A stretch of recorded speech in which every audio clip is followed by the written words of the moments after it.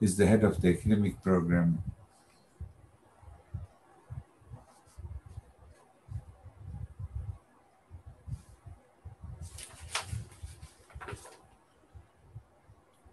All right.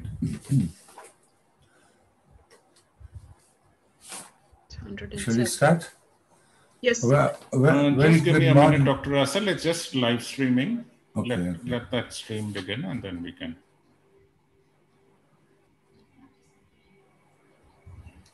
We also have Des, Professor Des Kahil. Welcome to Des. Yep. It's 112 as of now. Are you ready to? Shanti is also here. Yes, Shanti. Welcome, Professor Shanti. Good to see you. Hello, Shanti. Are we ready to start, Dr. Russell? Can I start the recording? Yes, please, go ahead. Good. All right. Very good morning. Good morning, good afternoon, good evening, and of course, in Australia, where I'm talking to you from, it's good night with Des Kahil and myself and a few others.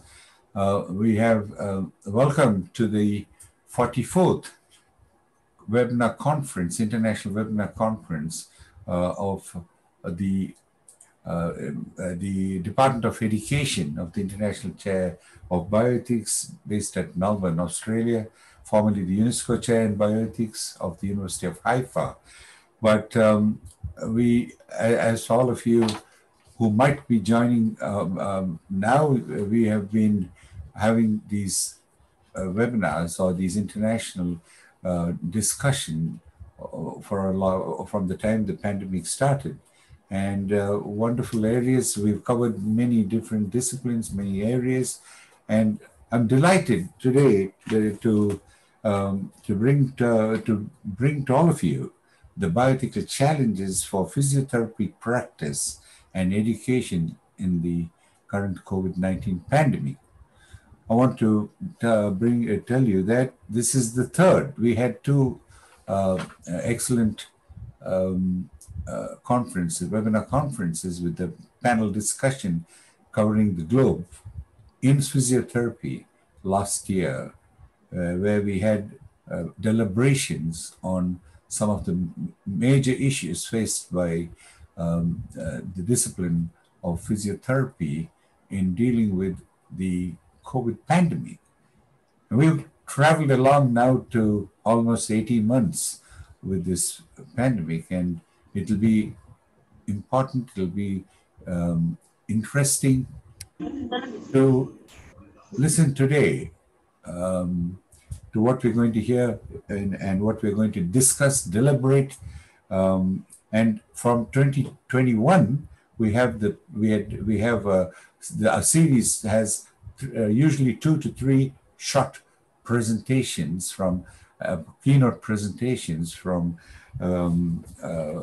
colleagues around the world, and that's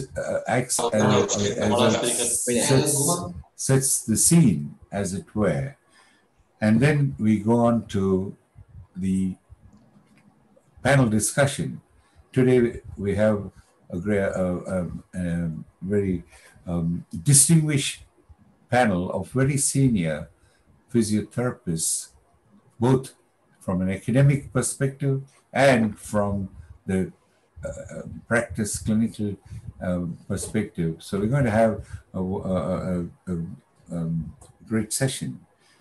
And before I go ahead, I will ask the co-chair, Professor Mary Matthew, who has been co-chair has been moderating these 43 before this. So I'm going to ask her to welcome you. And also today we have Professor Colonel Derek D'Souza, who has been the chat moderator and coordinator of this program for 43 of these programs. Okay, over to you, Mary, to get your... Thank you, Dr. Russell, and welcome to everyone. This is our 44th webinar of our series. We started this when the COVID pandemic happened, and during the lockdown, this is what kept us all connected. We have done practically every discipline that we know of in this series, and physiotherapy we have done already too. So many of you are very familiar with at least with how we conduct these webinars, and welcome to all of you who are coming for the first time. Now, we have a very nice session today, and a lot of, to all our speakers and panelists, to let you know that there are also students on this webinar. So they will be looking to you for advice, and probably if you are able to manage the questions in the chat box by yourself and it is directed to you, please feel free to respond to the questions that I addressed, because we may not have time to take all the questions in this 2-hour session. So before we continue, I'll ask Dr. Derek to give the house rules. Dr. Derek, are you there? And may I request everyone to please not share your videos and keep your mics switched off, other than our panelists and speakers for today. Yes, thank you, Dr. Mary. So welcome to everyone, and it's good to be back and to see such a large number of an audience today. We've already crossed 335, so that is extremely encouraging. To all the students and other faculty who are here online, like Professor Mary said, you can please type your questions in the chat box. If possible, maybe you can also address them to one of our esteemed guests, panelists, and speakers as well, so that they can identify that this question has been put to them. If it is a general question, it's still fine. And again, like Professor Mary said, I can request our esteemed panelists and our speakers, when they are not speaking or not on screen, they can go to the chat box and give their views. And again, even if there is some additional reading information that you would like to share, that is also possible. So you can put in a link to an article or link to some guidelines that will help our faculty and our students as well. In addition, we also have a live stream of this webinar, which is happening parallel on YouTube. So I've already put it in the chat box. Please feel free to share it among your friends. And later on, a complete recording of this webinar will also be available at that same link. So you can address it even later on. And if people have trouble joining the Zoom for any reason, they can always access this live or even later on YouTube. If there are any doubts or problems, please put it in the chat box and we'll try and get back to you. So back to you, Dr. Mary, and all the best. Looking forward to a very interesting discussion this Sunday evening. Thank you, everyone. Thank you, Derek. Dr. Russell, we can start. Thank you. Yeah, thank you, Derek, and thank you, Mary. Okay, you know what we're going to have 3 short 8-minute presentations that will set the scene.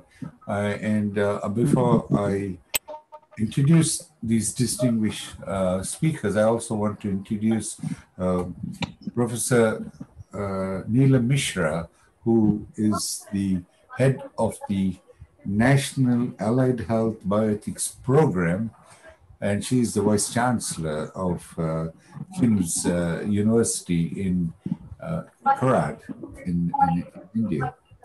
And we have also Dr. Vishnu Devi, who is the Dean of Academics, but she is the national head of the National Physiotherapy Bioethics Program of the International Chair in Bioethics. And also this is the International Chair and the World Medical Association Cooperating Center. So both of them will have a short address to you. And then we'll have Dr.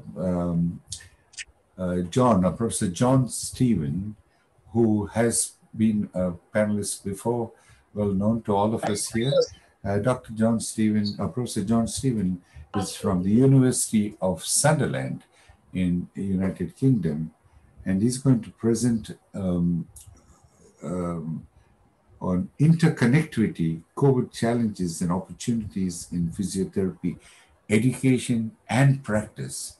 And he's going to, along with him, he'll be having Neil, who I think Neil Kippert from Sunderland in United Kingdom will be joining him in his presentation. And the next keynote presenter will be Professor Marco Pang from Hong Kong Polytechnic University. And Professor Marco Pang is going to, the title of his talk is going to be The Delivery of Physiotherapy Clinical Education During the Pandemic.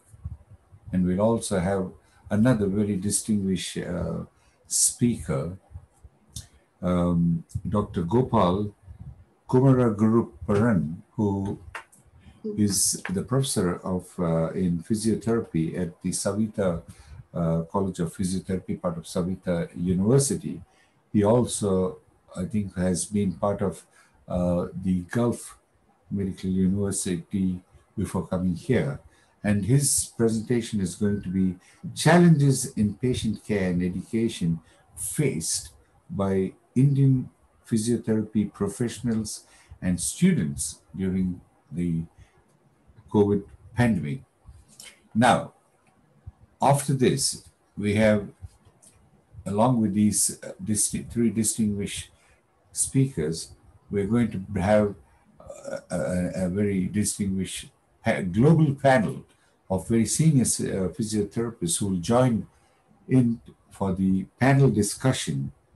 And these are going to be from virtually covering most of the world. And this is part of our solidarity that and cooperation that this program has built and is the foundation to right along from the time we started. So I think I will come back before that to introduce the panel. We have five. The sixth panelist is not able to be there, but five countries will be having international panelists, and I will be delighted to introduce them before we start it. And Professor Mary Matthew will be the very honorable moderator, having moderated 43 of these programs, international programs. So can I start with asking Professor Dr. Neela Mishra, as the head of the Allied Health, can I ask you to say a few words before we open this session? Thanks. Thank you very much, sir. A very good morning, or you can say very good evening, and warm welcome to all of you. As in India, it is 6 p.m. Myself, in the capacity of National Head of Bioethics for Allied Health Sciences, Dr. Neelam Mishra, VC of this Krishna Institute of Medical Sciences, Karad, Maharashtra. I'm here as a coordinator. I welcome all of you in this 44th webinar conference in collaboration with World Medical Association panel discussion. Your theme is very interesting. It's bioethical challenges for physiotherapy practice and education in COVID-19 pandemic. I welcome Honorable Professor Dr. Russell sir, Honorable Dr. Ved Prakash Mishra sir, Professor Mary Matthew madam, Professor Derek sir, Dr. Pu Vishnu Devi, and all respected presenters in this panel discussion. Now, ethics, it is a set of moral codes of conduct in day-to-day life. Similarly, bioethics provides regulation of manner and behavior with patients and human research subjects in healthcare profession. So during physiotherapy, what happens? The sessions, the patient and doctor relationship is very extensive and detailed. And hence the physiotherapists, they have to follow the ethical framework as any other doctor while attending the patient and performing research on human subjects. Background physiotherapy plays a significant role in rehabilitation. So, however, the emergence of coronavirus disease 2019, this COVID-19 has posed a big challenge to its practice, especially regarding the level of contact with patients. The COVID-19 has raised a host of ethical challenges, and mainly for physiotherapy is more. The role of this tele-rehabilitation is there. This word tele-rehabilitation is there. However, issues exist on how well it can bridge the gap of physical touch in physiotherapy. Conclusion of so many researchers, it is that tele-rehabilitation is a necessary adaptation to ensure continued physiotherapy service delivery during the pandemic. Problems faced by physiotherapists are many, and all of them, the lack of PPE and very small issues are there. Scarcity of resources and inequity in accesses are frequently reported. This tele-rehabilitation is useful for assessment, monitoring, prevention, intervention, supervision, education, consultation, and counseling. It is comprising of video conferencing via internet, phone calls, virtual reality systems, but there is low or moderate level evidence testing whether this tele-rehabilitation is more effective or similarly effective way to provide rehabilitation. However, more quality studies are needed. Finally, human touch has no replacement and we have to find alternative. With these words, with all the best wishes to the speakers, I just give rest to my words. Thank you. Thank you, Dr. Neelam Mishra. I just wanted to, before I go forward, to acknowledge Professor Dr. Vetprakash Mishra is the Pro-Chancellor of the Datamege University, and he's also the head of the academic program of the chair in bioethics. And of course, Des Cahill, who's also here, Professor Des Cahill from RMIT Melbourne, he does the summary for these 44 or 43 conferences. He's from the Melbourne unit of the International Chair in Bioethics. Okay, now let me introduce and have Dr. Puvishnu Devi say a few words before we get on to our presentations. Over to you, Dr. Devi, Puvishnu Devi. Good morning, afternoon, and evening, everyone. I'm Dr. T. Puvishnu Devi, Dean Academics, Physiotherapy, King's University, India, and Head of Physiotherapy Bioethics Program of the International Chair in Bioethics. I'm delighted to coordinate this recurrent international panel discussion of the Education Department, International Chair in Bioethics, formerly UNESCO Chair in Bioethics, University of Haifa. The 44th webinar in 2021 series, Education in COVID-19 Pandemic, distinguished panel of physiotherapists from all the continents on their encounters during COVID-19 pandemic in their country. In the pandemic, physiotherapists under the Allied Health banner have and continue to play an important role from critical care to tele-rehabilitation as clinicians. With necessary adaptations in physiotherapy, clinical practice, and education, from the first COVID wave, the second COVID wave has thrown us new bioethical challenges in different forms. Adapting to that physiotherapy education to enable the profession to overcome the new way of learning and teaching as academicians. Policies adapted by the government for the physiotherapists working in COVID wards and in community settings, in various countries. And government initiatives towards the betterment of know and inculcate best ethical practice in both academic and clinical areas during the COVID-19 across the region globally. Thank you, everyone. Thank you, Dr. Vishnu Devi. Thank you very much for that. Okay, now we go on to our presentation, and we're going to start with Professor John Stevens from United Kingdom. Over to you, John. And thank you very much, Russell. I'll just bring that up, and I see we've got Neil on now. Yeah, Neil is also good. there. Okay, I'll just get that dark screen up at the moment. Should be coming up now. I'll just bring that up to full screen and we'll make a start. Is it on to full screen now? Yes, it is. Lovely, thank you. Can I just say what a thrill it is to be here and have the opportunity to talk to you all with Neil, who's one of our students on the physiotherapy program at the University of Sunderland. Obviously, this is a massive area and way beyond even the 2 hours that we've got. I'm sure we're just going to be able to scratch the surface really with our presentation and also with the 2 hours that we've got. And what Neil and I would like to do is provide a broad overview of our experience, certainly in terms of the challenges and opportunities in physiotherapy education and practice within the UK. And raise some points, hopefully, that will stimulate discussion. So we can't hope to cover everything. As you'll see from the title slide there, interconnectivity, COVID challenges and opportunities in physiotherapy education and practice. This has been put together by Neil and myself, but also a clinical colleague who works in critical care at Sunderland Royal Hospital. In terms of the background, I think what has been highlighted across the past 18 months for us certainly is this notion of interconnectivity and interdependence, not just within physiotherapy, but across all healthcare professions and all aspects of society. And the term which keeps cropping up, certainly in the UK, is that we are living in unprecedented times. You know, certainly there's been nothing like this. And sadly, this has come at great human cost.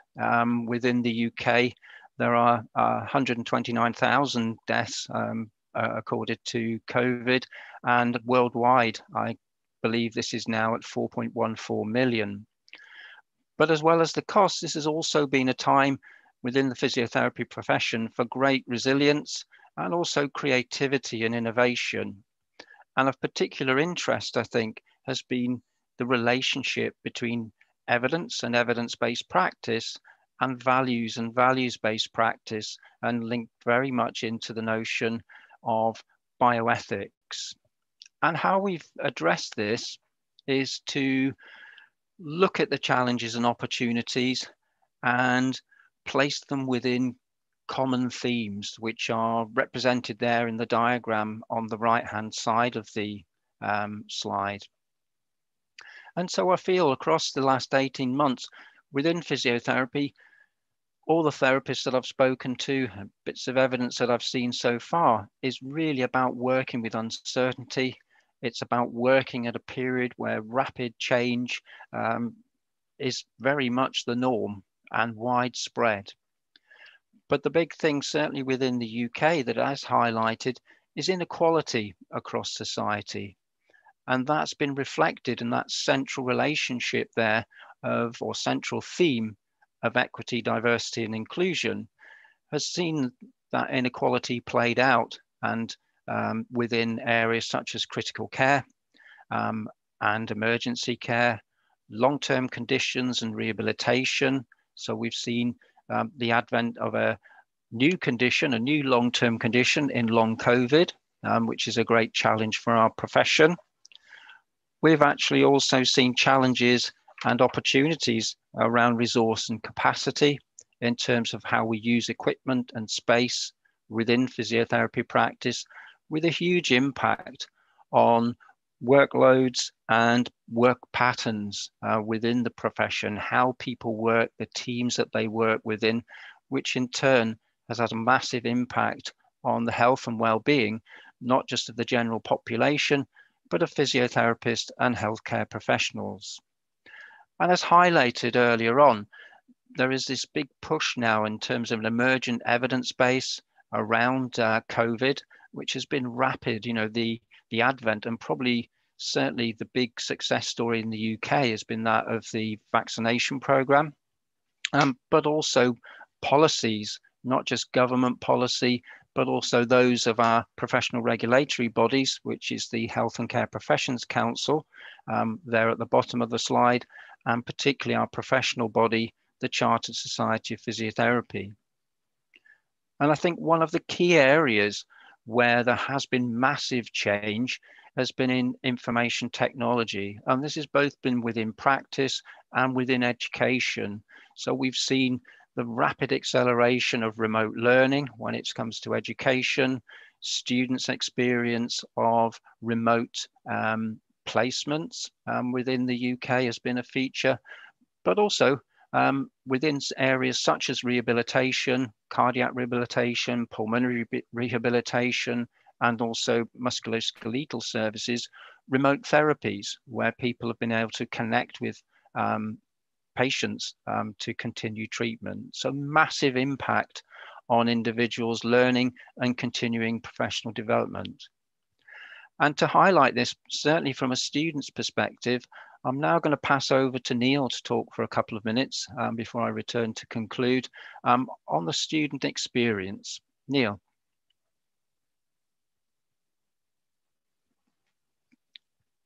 I think you must be on mute, Neil. Is he there?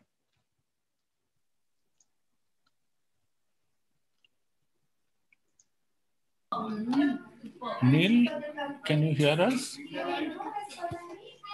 Okay, Neil, are you there? Oh, Neil's there, yes. Neil, you're on mute.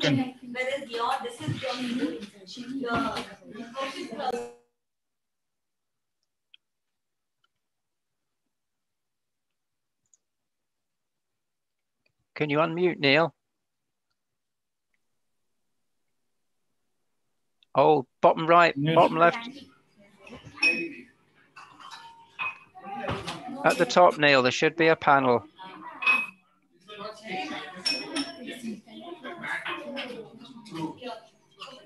Yes, go ahead. Perfect. Yeah, you're okay. You've got it now. I'm okay. Yeah. Oh, it wasn't allowed to unmute it. Sorry about that. No, you had dropped out. That's why. That's okay. You're co-host now. Okay. You'll be able to manage. Okay. My apologies. Please go ahead. So obviously I'm here just to give a little student perspective on my time out on placement during COVID.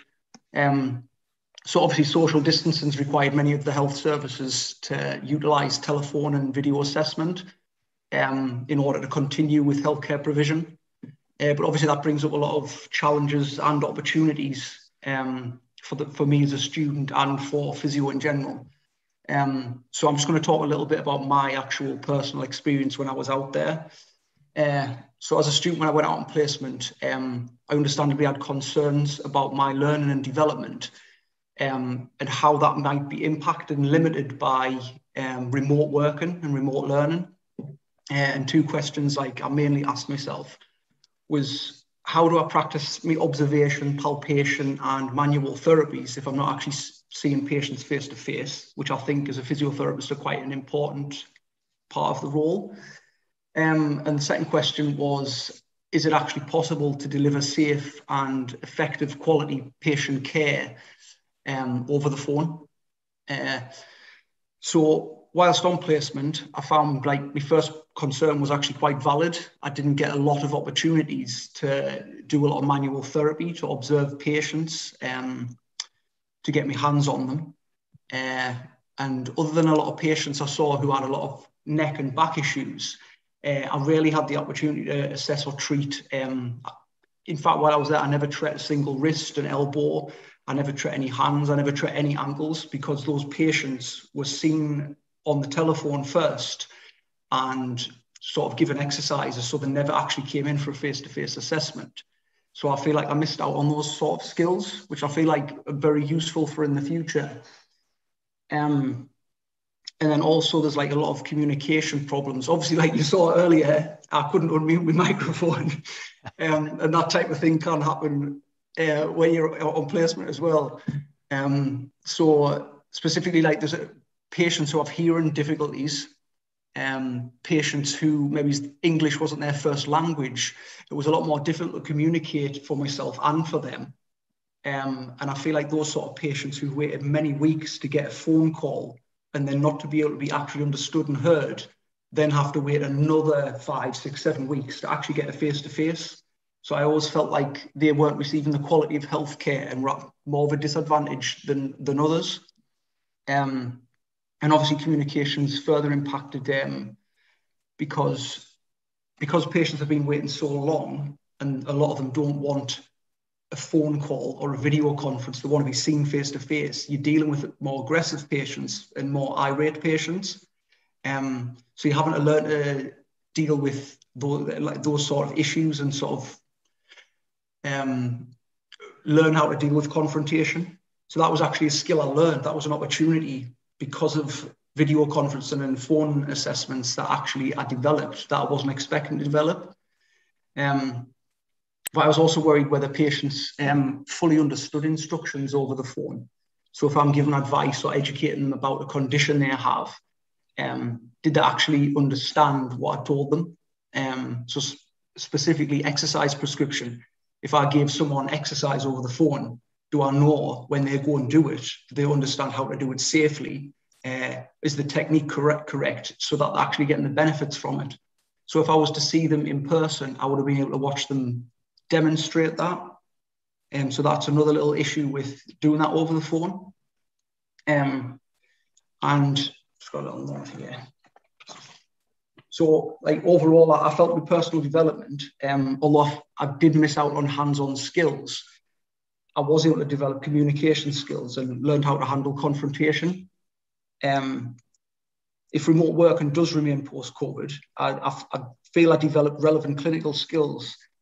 However, it depends on whether clinicians, patients, and all stakeholders involved, including students like myself, if we feel remote working has a role in future practice. Otherwise, some of the skills I learned might not necessarily be taken forward.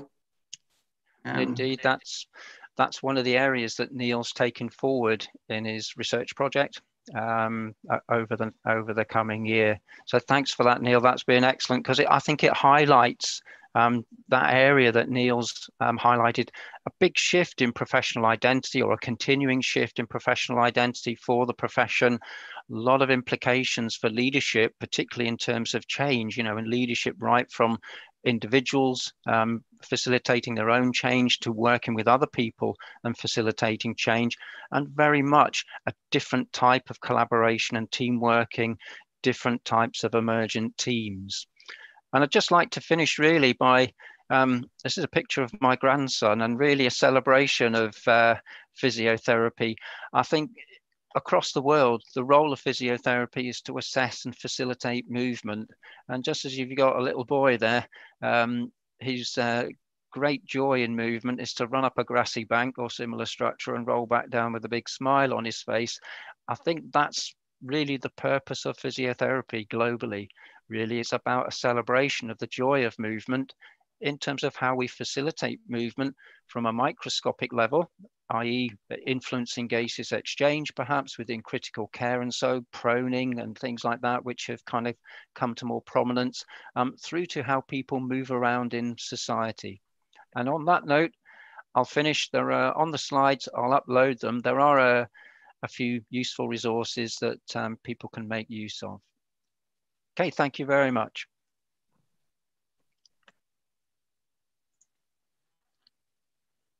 Thanks, Neil. Dr. Russell, you're muted. Sorry. Thank you, John, for that excellent presentation to set the scene to start our program off. I'm now going to ask Professor Marco Pang from Hong Kong.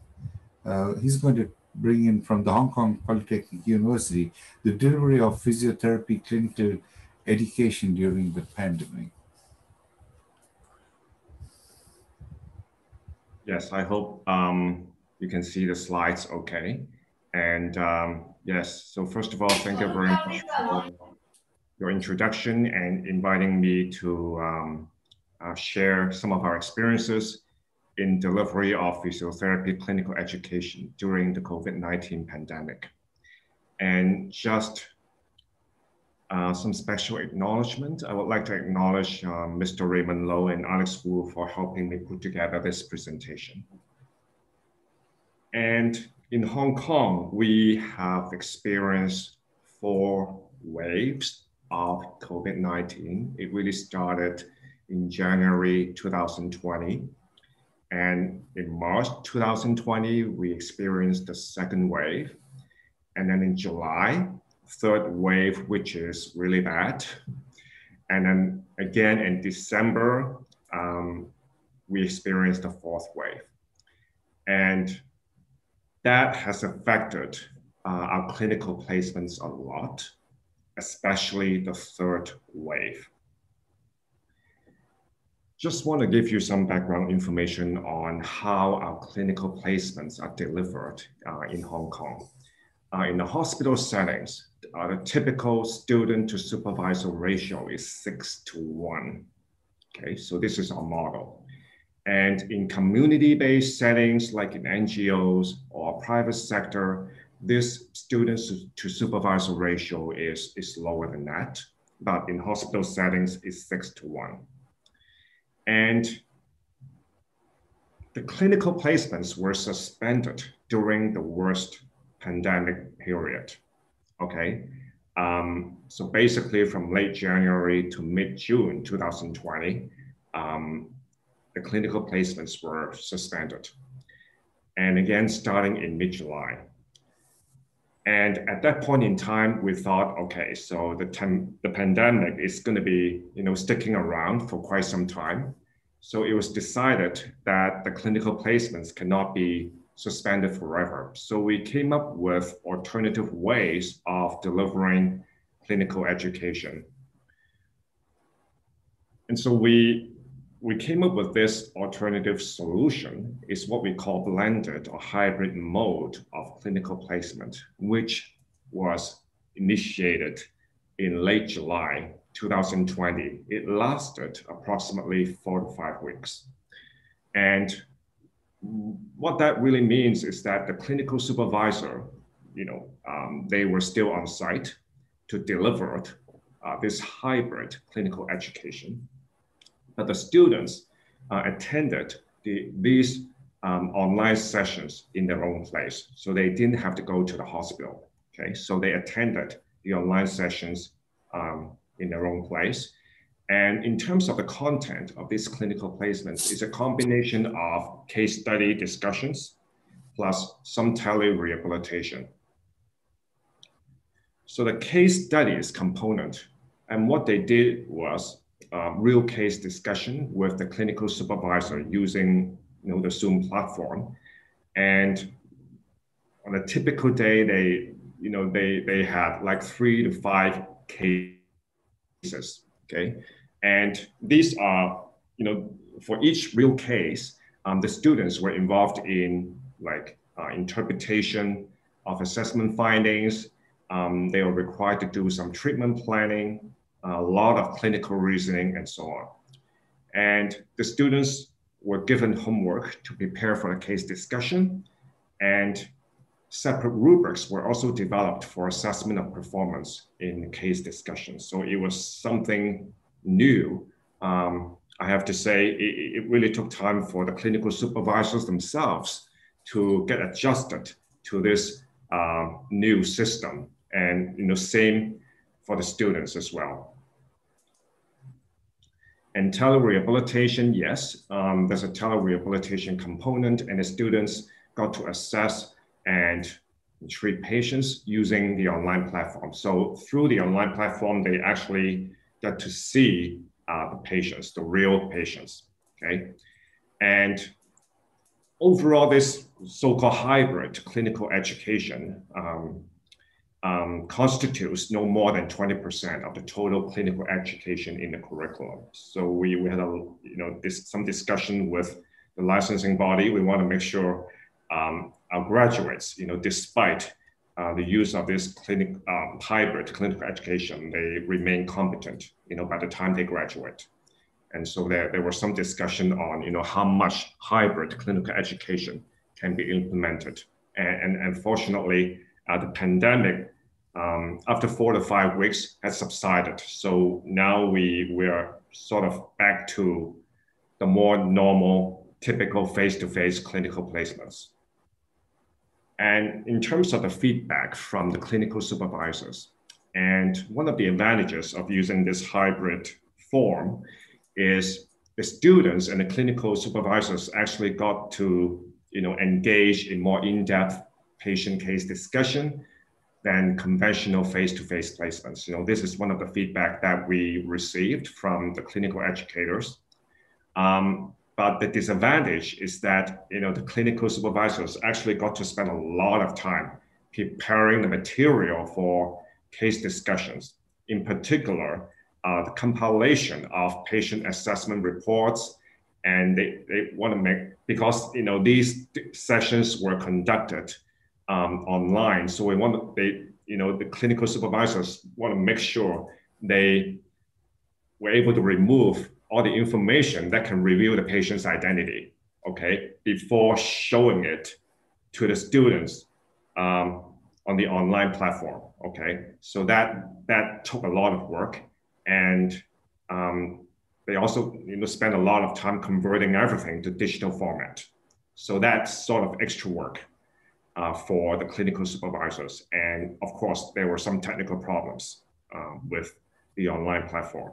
So these are some of the disadvantages. And feedback from the students, we did some focus group interviews with the students as well. We try to obtain feedback from the students on these different aspects. How well did the university prepare for the students to go through this hybrid clinical placement? Students' own preparation, the content of the clinical placement itself, the supervision provided by the clinical educator, and the perceived learning outcomes. And for these different categories, overall, the results were very positive, feedback from the students. So in Hong Kong right now, the pandemic has subsided to a large extent. We have had almost no cases for a few weeks. Okay, so that's good.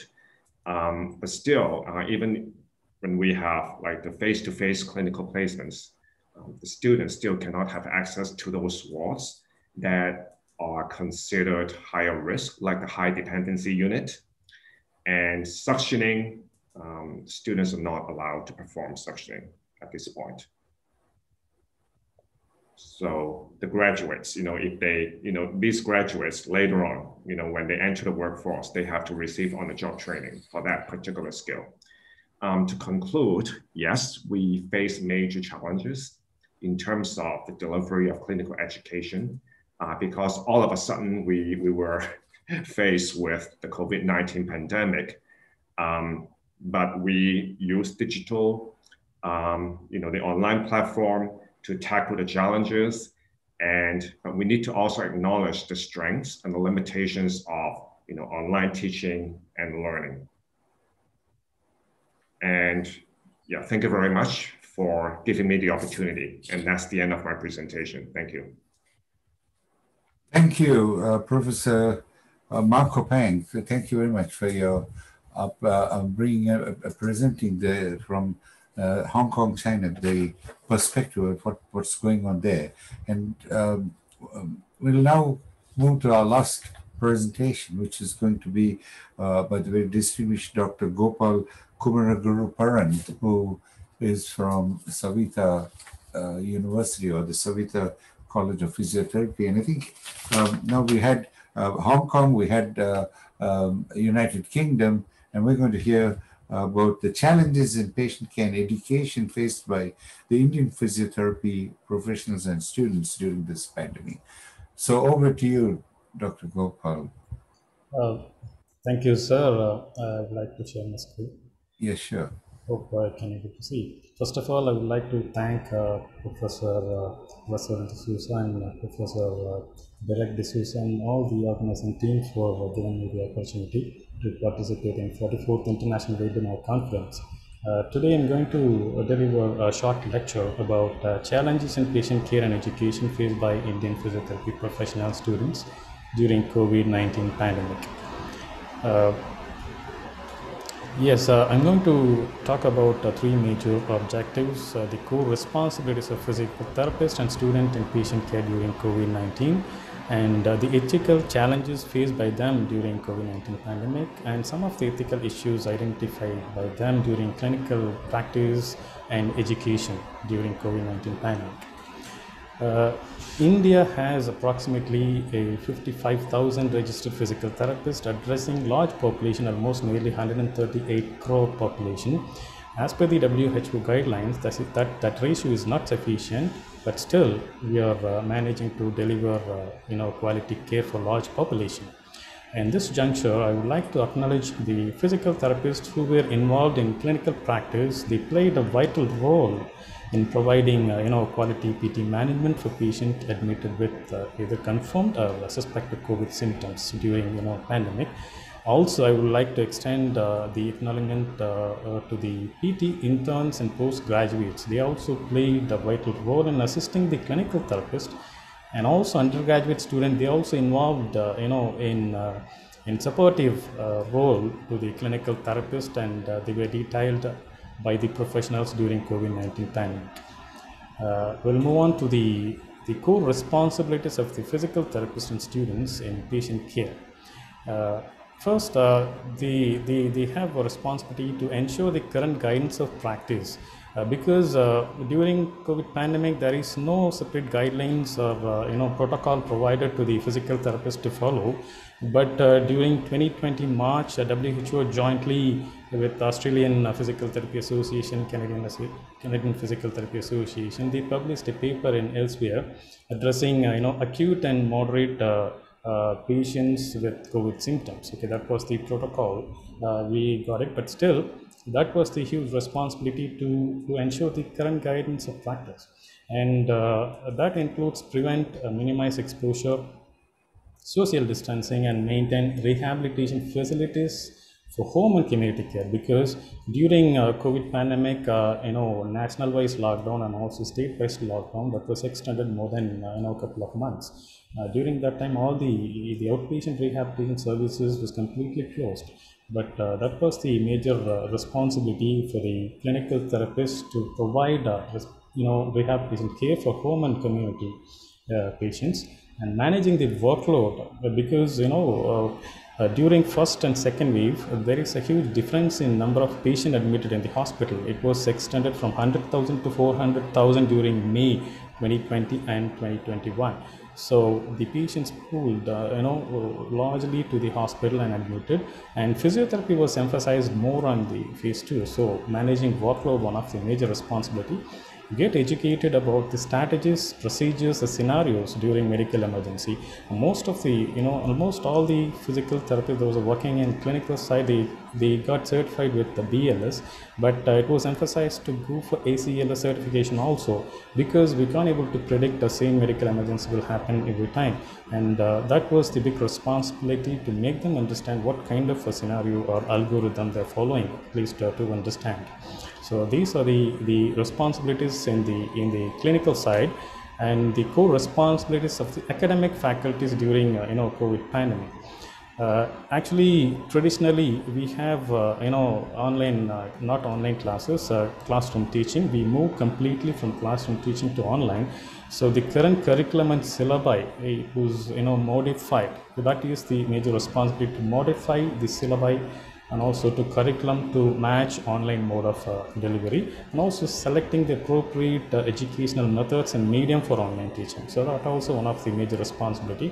Though some colleges have a learning management system, LMS system, like a Moodle platform, but still few colleges they are struggling to adapt appropriate educational methods for online teaching, and finding new method for teaching, demonstration and clinical training. That was the big responsibility, because once we moved to the online mode, the demonstration and clinical teaching was the big challenge, and also we just finding a new method. I will explain later slide, and assessment and evaluation for written and practical examination in online. So that also one of the major responsibility we found during COVID-19 pandemic.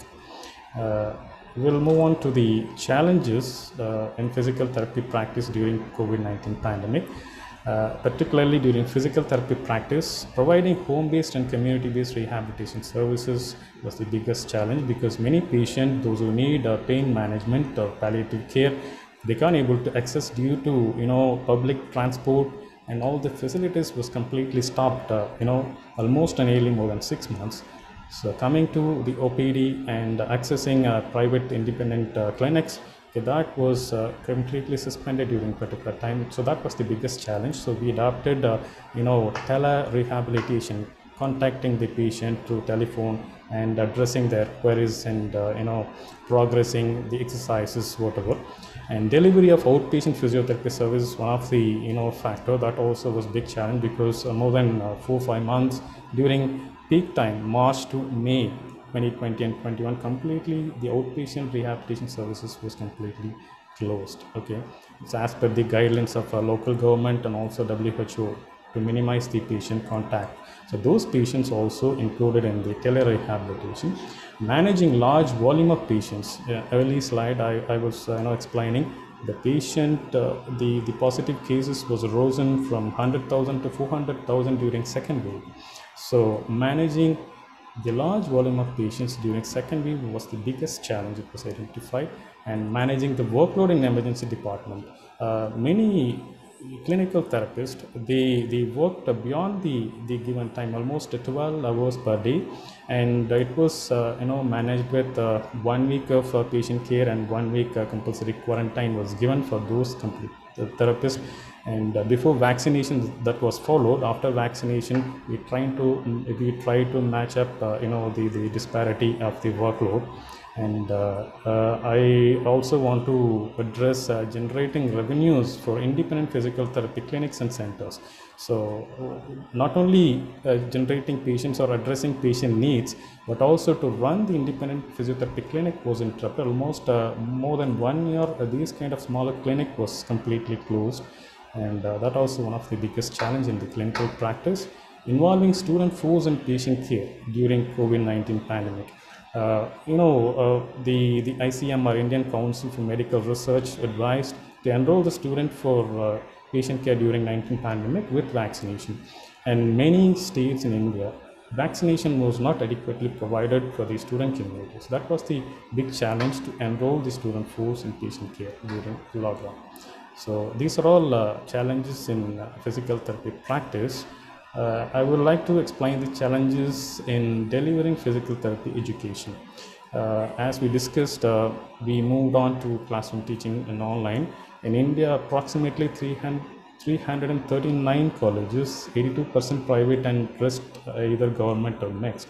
Okay, so most of the colleges adopted new curriculum like competency-based or either traditional curriculum. Some of the colleges running with traditional curriculum. Some of the faculty doesn't aware of which online method of delivery is more suitable for online teaching. So sensitizing the faculty and providing lecture and demonstration sessions with online resources was the big challenge initially. We have conducted adequate webinar series and faculty development program to impart knowledge of the faculty to adapt such kind of facility, and conducting clinical education and research for postgraduate students. And the curriculum itself, the main component in the postgraduate curriculum is clinical research. So during COVID-19 pandemic, postgraduate students particularly, they suffered without getting adequate number of samples and patient contact for conducting experimental study. Okay, they have to submit a clinical research project at the end of the year. So that was the big challenge during the COVID-19 pandemic. So some of the students switched experimental study to systematic analysis or such kind of research. Developing the clinical skills in simulated experience, that also identified as a big challenge. Clinical skills was we demonstrated through some of the colleges, or many of the colleges, they have a clinical skills department with use of mannequin. We used to demonstrate with human models or simulated models. Most of the physiotherapy techniques are hands-on. That was replaced with demonstrate through the mannequin and we just upload the video for making the student to understand what kind of clinical skills they have to develop. And also the examinations, OSCE and OSPE, so that was very difficult to conduct through online mode. So the challenge is how to conduct online. Like we just adopted simulated cases, clinical scenarios, like context-based A-type MCQs and clinical scenarios, and through that we just assess the high-level cognitive and psychomotor ability of the students. And finally, monitoring the authenticity of student participation during online classes examination was the big challenge. As per the attendance, it shows 80 to 100% of participation, but the genuinity of student participation was the big challenge, monitoring of the authenticity. So these are all, the challenges faced by clinical and academic side during COVID-19 pandemic. Finally, I would like to share some of the ethical issues that was identified during COVID-19 pandemic in clinical education and patient care. Particularly, like I'm not going to generalize, but some of the universities and colleges, they made a mandate clinical posting for students in managing patient with identified COVID symptoms. So this was due to lack of vaccination, and also fear of vaccination. During vaccination was introduced, a lot of myth developed in India, and due to that, student voluntarily not accepted in many numbers, so they made it mandate. So autonomy was compromised in some areas and non-maleficence. Some places, COVID-19 guidelines not properly followed. Through social media, many started advertising traditional therapy to manage respiratory symptoms and also normal COVID symptoms. So common public, those who can't able to access the hospital, they started following the traditional therapy, and they just started practicing to manage mild and moderate symptoms. So this may lead to like a risk of harm. So that also one of the ethical issues. And justice, during lockdown, provision of adequate physiotherapy services for all patient community, particularly those who need pain management and palliative care, was not met properly due to lack of transport services. And also during lockdown, the outpatient clinics and also independent rehab centers, everything was closed. So these are all leads to lack of justifiable care for all patient community. So these are the some of the ethical issues we have identified. I will conclude from here. Thank you for listening patiently, and you can contact me in my email gkgurupuran@gmail.com. Thank you so much. Thank you, Dr. Gopal. Thank you very much for your overview on how what happened in India. So we had an overview of United Kingdom, India, and of course Hong Kong, China. Now I'm going to move to the next part of this program, which is of course the discussion moderated by the distinguished Professor Mary Matthew. Now, well, along with these distinguished speakers, we're going to add now, I have Dr. Praveen Kumar, who is the Dean of the College of Health Sciences from the Gulf Medical University in Ajman. So he joins us representing, or at least from the Middle East region. And I'm also then delighted to introduce to you Dr. Alison Alves de Silva, who's a physiotherapy for a specialist physiotherapy center from the Nova Star Hospital in Sao Paulo in Brazil, and he is particularly looking at respiratory care, which is of course an important part of the managing COVID. And I'll then move on from Brazil to right on top to Dr. Albode from Edmonton in Canada, who is he's a senior physical therapist at the University of Alberta. Hospital in Edmonton. So he's going to give us from the North American context, and particularly Canada. And then we move on to Dr. Martin Dagela from Kenya. Dr. Martin Dagela is a senior physiotherapist at the Mediheal Hospital in Kenya. So we'll have from the African context or the continent, and up we'll have some, he's going to be representing that. And then we have Miss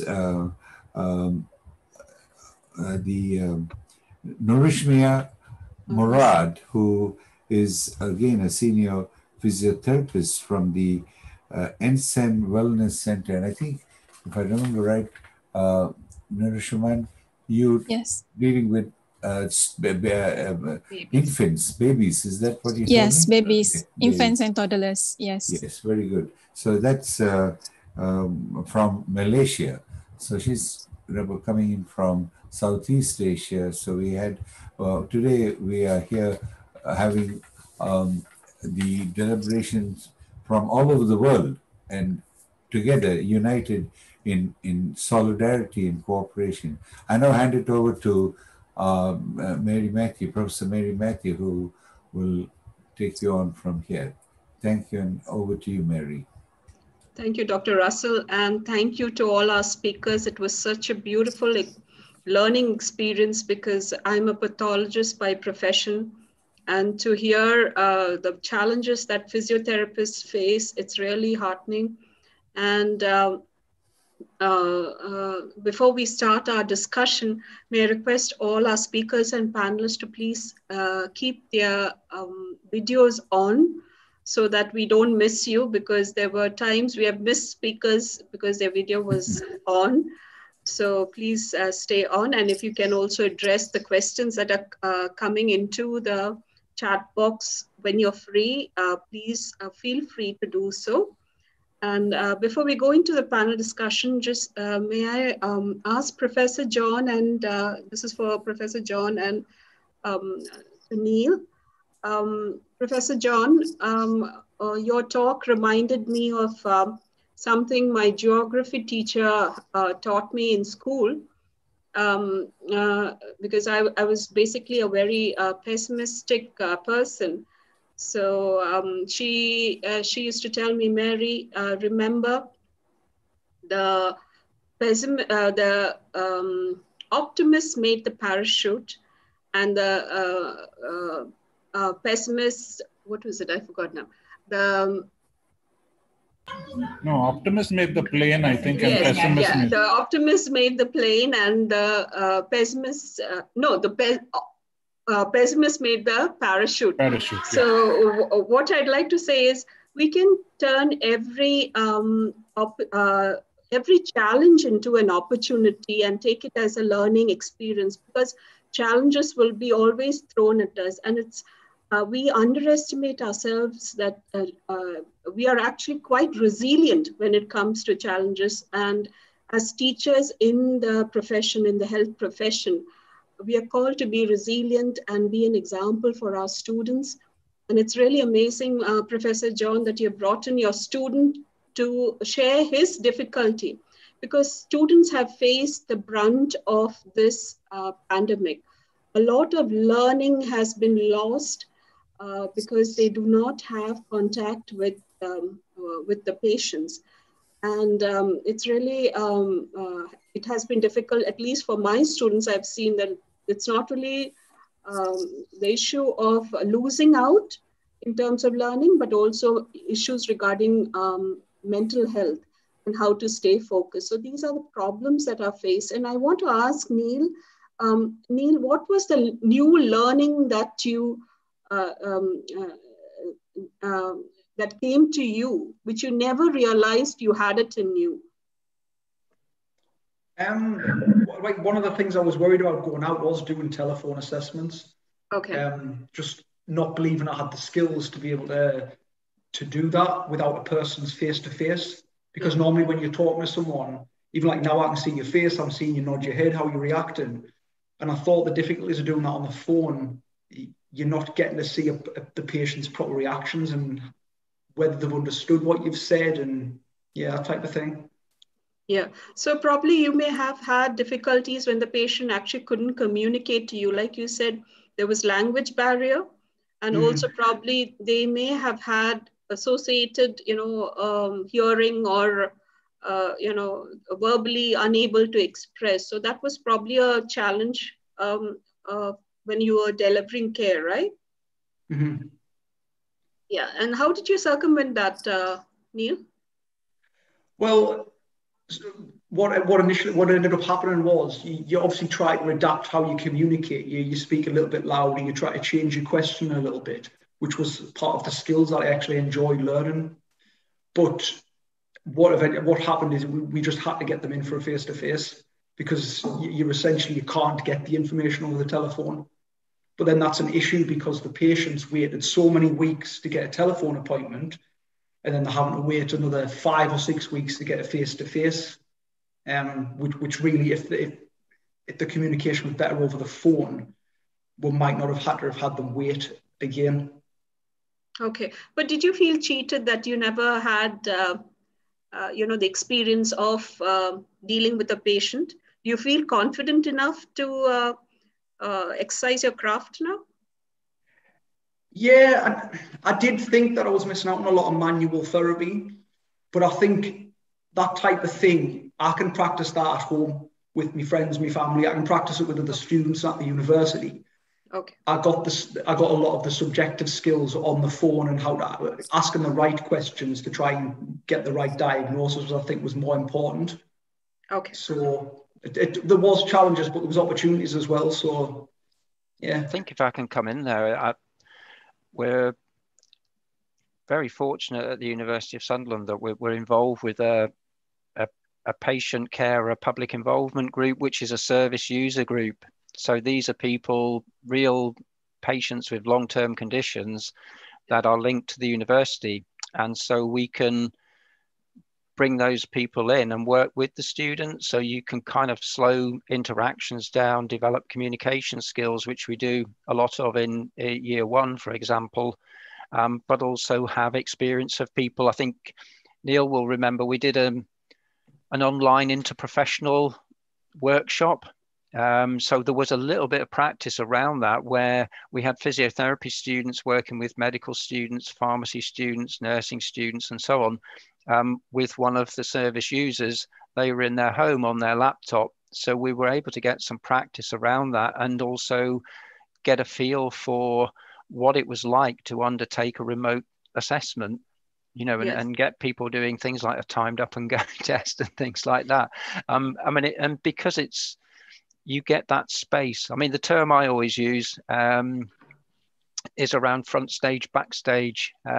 It's a little bit like being out in practice is front stage. You're out there doing the job, if you like, as a student, but backstage there are opportunities. And we had practical workshops going on campus for pretty much the whole of COVID with the appropriate PPE and social distancing and so on, and working in small bubbles, so that students, that sort of backstage work where people get to sort of slow up, really slow down and get to practice and firm up on their skills before they go out into practice, is very much a flavor of the program. And so again, as with the presentation today, a kind of bit of a philosophy around our program is around co-production. So, we work with the students, we work with service users to develop the program and the teaching that goes into that, teaching and learning that goes into that. Because I think a lot of this, the remote working and remote education, this isn't new. It's something that's been on the way over the past 5 to 10 years. And as we mentioned within our presentation, it's just become a lot quicker now. It's sort of speeded up, and the innovations and changes around the software, Zoom and Microsoft Teams and so on, the rapid amount of change in that is phenomenal, really. And I think that on the other side, to go down the parachute line has caused a lot of stress for people, you know, and impacted on people's mental health and their well-being. Thank you. That's true. Thank you, Professor Stephen. I'll move on to, thank you, Neil, for your contribution. There are a lot of students here asking questions. You can see that in the chat box. So if you'd like, you can also respond to that. Professor Marco is from Hong Kong. Professor Marco, are you there? Yeah, it's really wonderful that you had this hybrid education, which actually helped the students to continue their learning. Was it a difficult experience for the teachers? It was very difficult at the beginning. Yeah, there was because not some preparation. What we have experienced is that senior faculty do have challenges in terms of technology, and they're not willing to change. So I'm wondering whether was it the same, you know, in Hong Kong? I have to say it's pretty much the same. So this is one of the challenges. Okay. Yes, so using this online platform is a challenge for some of the more senior people, perhaps, because you know, when you go back to the traditional face-to-face clinical placements, you know, this Zoom platform was not in the picture. But now everything goes completely online, and it was one of the challenges, definitely. But, and there was a lot of preparation work. Yeah, but do you think, but is there a high acceptance now? It's high acceptance now. It's like the new norm. Yeah, that's right. For the students, for the clinical educators, it's like the new normal for us. So it's getting much better now. Yeah, for sure. Thank you, Professor Marco.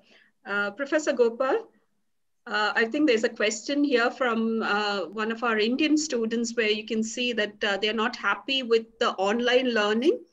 I think, just one moment, I'll read it out to you. I'm a physiotherapy final year undergraduate student. I'm facing problems due to COVID pandemic despite online classes that was not sufficient to learn clinical skills and hands-on intervention, which is vital for physiotherapy in future. What are the solutions for that to learn effectively and efficiently? Actually, in the challenges, I was addressed the same issue. So it was identified by the student community earlier. So what we started following is like we fragment the batches into a small group, and there was a gap between the lockdown and the second wave. We just switched all the the online classes into practical demonstrations. Meanwhile, like we created a clinical scenarios, like the patient clinical scenarios, and we extracted questions from there, like to test the analytical skills, problem solving, and also critical thinking skills. That was that can be incorporated through context-based questions. Okay. And also video demonstrations, and we have a clinical skills lab. We have a high and low fidelity mannequins. We used to perform procedures on the mannequins, and we used to take video clips and circulate it to the student community to understand the procedures. Yeah, but I can feel for the student who said that, because unless you have the hands-on experience, you feel, like I said before, you feel cheated. That you definitely, because the touch, as like Neil, student Mr. Neil expressed his this disappointment of human touch. When we practicing particularly mobilization techniques, there are grades of mobilization and oscillation techniques, but those kind of techniques we can't able to make it in online or video clips, and that should be emphasized once this particular pandemic is resumed, like once they come back to the college, and we have to reschedule those kind of techniques in one-to-one teaching. That's better way. But India has a very unique problem in terms of the large number, the population, and the care that is to be given. I'm sure a lot of patients would have lost out in care and probably not got adequate care. And because there was a complete lockdown, probably even, when it came to physiotherapists going for home care, that would have been very difficult for them. Professor Gopal? Yes, ma'am. Yeah, that's absolutely correct. Because particularly during second wave, there was no national-wise lockdown, but the majority of states, undergone lockdown for more than 3 months. And during that time, even we also had many phone calls from the patient community, those who need particularly pain management and palliative care. So those kind of patients, actually for follow-up we addressed properly, but new cases that was difficult to address the Yes. physiotherapy services. But follow-up was followed through telephonic conversation or tele-rehabilitation. They can able to change the frequency of management or whatever so. But the new cases. But there may have been patients who couldn't call or afford a phone. Did you experience that kind of situation where they couldn't phone you? Or... Yeah, definitely. Some of the patients, they don't have an internet facility, yes. or particularly the rural sector. Yes. And the student used to visit often for community rehabilitation to the rural sector. So that was completely interrupted. And for few months now, students start coming. Particularly, we just allowed vaccinated students to come back to the college and clinical services. That will be resumed. And whatever patient, they asked whatever need of the patient, that will be addressed very shortly. Yeah. No, I just a last question before I go to our panelists. You probably would have to modify the theses for many of the students who are doing research. Would have been very difficult, and the thesis, I'm sure, would have to be modified. Yes. So how did you, did you change the topics altogether, or did you just... No, actually, first phase one, those who selected experimental study design, and those students felt very difficult to get the samples, human samples, or patient samples, and we advised them to change the research design and mainly switch to systematic analysis or meta-analysis. So such kind of research design was it required a change. Yeah. Yes. Required. Because the pandemic, almost a student community was not come to the college past 1.5 years. That's a huge duration, and particular batches, particularly second year, was advised to do such kind of the design change, and maybe in future will be resumed. Thank you, Professor Gopal. We'll now move on to our panelists. Can I ask Dr. Martin? Dr. Martin is from Kenya. Dr. Martin, you can unmute yourself. Can you unmute yourself? Okay. Dr. Martin, can you unmute yourself? I'm just checking that. One second, just a minute. Yeah, please try now. Dr. Martin, you should, Yes. Yeah, right. Yeah. So, Dr. Martin, you're in Kenya probably. How was the situation there in terms of access to care? And I don't know if you're involved in education also. Was it the same like in India, or was it you had a different experience? Okay. I will say good evening. Here in Kenya, it's evening. Okay. And in Kenya, the access to healthcare was slightly affected. So, and I work in clinical areas, and that is where we had a lot of challenge. One, there was phobia, not due to facilities, but many patients, they fear coming to hospital. Yeah, and getting the infection. Yes, so that was the main phobia that was there. Secondly, also the access to healthcare became a challenge because of the resources that were supposed to be there. Like you find, for example, the PPEs or even the gloves for other medical facilities, it became a challenge because there are those that we were importing that were not manufactured locally. So it became scarce in a way. So it reached a point that even access to healthcare became a challenge. So lately, we find that when there was a surge of the cases, we find that even the healthcare providers, they were overwhelmed. So we became less. So we find that ratio of patient to healthcare provider became overwhelmed and it became a challenge. There was a point even the government was almost challenged. It was forced to employ other healthcare providers so that they can ease that. So access to healthcare became a challenge here in Kenya. And at one point, some of the colleagues who are working even in other countries like Uganda, which are neighboring, so they could give also the report that it's almost similar, that they were really overwhelmed. All right. Did you deliver care through telemedicine? Was it possible? Okay, right now there is one that is, it is being delivered, but it is not widely accepted. It's just peaking right now. Like it is in major cities, like for example, in Nairobi, our major city is where it's picking up. So it's not something that has been accepted very much due to the challenge of technologies and such. So internet access must be a problem even in the rural areas, right? Yeah, a major challenge. So you find that, for example, internet connection, it's only in major towns and major cities. Yes. When you go in the interior part, it is very difficult, even access to the technology itself. For example, these instruments like phones and laptops, yeah, it's scarce. It's only the few that they can have. Did you, because which phase of lockdown, which phase of the wave is Kenya in now? Right now, I think the third phase is going down. So we are almost facing. So you probably will be seeing patients now, more patients are coming in. Yeah, in fact, even in my facility where I'm working currently, we are having more patients, like many patients are coming right now, but like in an outpatient. In a bad, in a bad shape, or are they okay? I mean, did you lose patients in any way? So not very bad.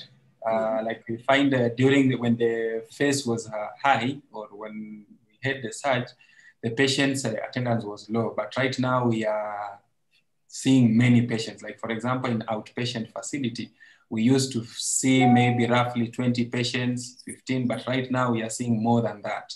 So meaning patients, they have accepted, they have got to learn how to deal with it. Yeah, the acceptance has come and they're seeking care now, Sure. Yeah, thank you, Dr. Martin. Dr. Praveen is the Dean from Gulf Medical University in UAE. Dr. Praveen? Good evening. I think you can see a lot of questions from the students. They're very distressed. You are the Dean in Allied Health, I presume. Yes. Thank you very much, all the audience. I've been seeing your questions. Basically, this pandemic has actually brought out the students, and we really came to know the interest in the students. All these years, we were trying to understand that the students lack interest, but this pandemic actually, when we made the classes online, or when the initial days when the pandemic was, when the clinical sessions were cancelled, we had two-way problems. Even the patients who were seeing the students being active and talking to them on a day-to-day basis, the moment they realized that the students are not coming, they almost went into a type of distress that there is nobody to talk with them. That was a big challenge which we had to make. What we did is, as per the restrictions of the possibility here, we have made our practical sessions into multiple small groups. We have opened up, and there are a lot of areas or the timings in a day which were not used, which means in the late evening sessions or over the weekends. As a faculty, we did realize that this is going to be extra burden on the faculty, but there have been implementation of compensatory strategies. But the ultimate goal was the students should realize and should understand that learning is important. The most important thing which we try to inculcate in this part of the country, or in our university at least, is that we literally went on to say that this generation of students is lucky to see what is the meaning of a pandemic even right in their student life. Because for most of us, a situation of a pandemic was what we learned from textbooks. What has been done was documented in the history. But these students were encouraged to come on to day-to-day practice. Of course, we were lucky enough that we could provide all the protective measures, the PPE kits, and patients were also encouraged. And as Mr. Neil, the student, told, students have learned the usage of technology very much now, trying to get case histories. So here we call the patients onto the physical treatment after understanding all the evaluation and completing the analysis on an online interview through the phone call or through the video call, and their sessions are only directly to reconfirm what assessment has been done, and then the students take over the patient treatment. And as I was trying to tell that the motivated students have been hyper motivated now. They realize that this type of a situation can come to them in any time in their practical life once they start working. And we saw very challenging students who were ready to come out on the weekends, who were ready to come out on the evening shifts, who were ready to take up the challenges because they learned it as a challenge. They learned it as a impending challenge which they have to face. And this country is lucky enough that vaccination is in place. So we are able to control the situation much better. Yeah, I think UAE is quite lucky. I mean, in yes. that, they're all, you didn't have a shortage of PPE or vaccinations, yes. But Dr. Praveen, I want you to address a question. There are some very distressed students who are writing in the chat box. I want you to reply and console them, if not anything. I am trying to type into the students' questions. The basic thing which we all need to understand is that yes, time is running out, and as we can see in social media, will there be a culture of trying to tell that students who graduated in the COVID time, is there any going to be lacunae? No, there's not going to be any lacunae in all these students. Things are going to open up. Yes, ultimately all of you cannot complete or graduate at a basic level or after completing a bachelor level with all the expert skills which you see your seniors or your highly qualified professionals working. I would suggest that all the students at this time of pandemic, keep in mind that you get into contact and you get a hold of all the theoretical knowledge, which is the basic important thing. Once your theoretical knowledge is there, all the universities from wherever you graduate, they are going to provide you facilities if you request them that even after graduation is over 1 or 2 months, I would like to come and undergo for a special or additional training. I don't think any teacher who is interested in their students to pass out with good knowledge or skill will avoid that, or any university will avoid that. That's a call the students have to take on them. Taking up this challenge, improve your basic information, improve your basic skills which are there, rebuild on the information which you have lost in the earlier years. And once you graduate, even if you are not confident enough, go back to your universities, take this as an advice, and approach your universities that you want to get in for more training, and all the universities will be more than happy to do that. There's nothing to panic, and all of you are entering into your careers only in the fresh years, which could be possible anytime. It does not mean that because of the pandemic, you're losing learning. Even if pandemic was not there, those who did not want to learn, they did not learn.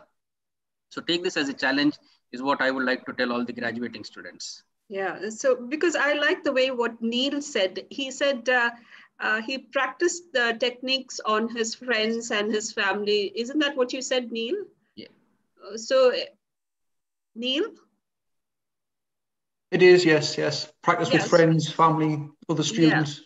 So if you really want to learn, there are ways of learning, and that's really a nice what Neil had said. So I think for the students, please, you're not going to lose out. Like Professor Praveen said, that take it as a challenge or take it as an opportunity to learn more. So thank you, Dr. Praveen. Thank you so much. Thank you very much. Can I ask Dr. Allison? Dr. Allison is from Brazil. Dr. Allison, you've been waiting very patiently, listening to the problems of physiotherapists across the globe. What is the experience there in Brazil? Yes, here in Brazil, we have some regions that are very unequal. In small cities, we have physical therapists that don't have good training. In bigger cities, we have physiotherapists with big trains, specialties, even in respiratory care. In Brazil, we are about more than 250,000 physical therapists. But in respiratory care, we are a very small group.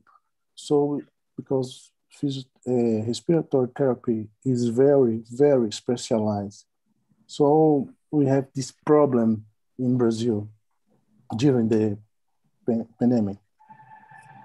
Yeah. So, other than the lack, I mean, or the less number of physiotherapists, what are the challenges that you face? Did the patients have access to care? Yes. In public health, you have many less physiotherapists. So the massive population don't have access specialized in therapy, you know. In private care, in private hospitals, is about 10% or 15% of population has better service, good physiotherapists, specializing every day with training, and this in private hospital they have a better service. Better service, yeah. But Yes. was telemedicine used to deliver care? Yes, use more telemedicine to train other physical therapists. You know, even patients too, like the other physiotherapist that spoke here.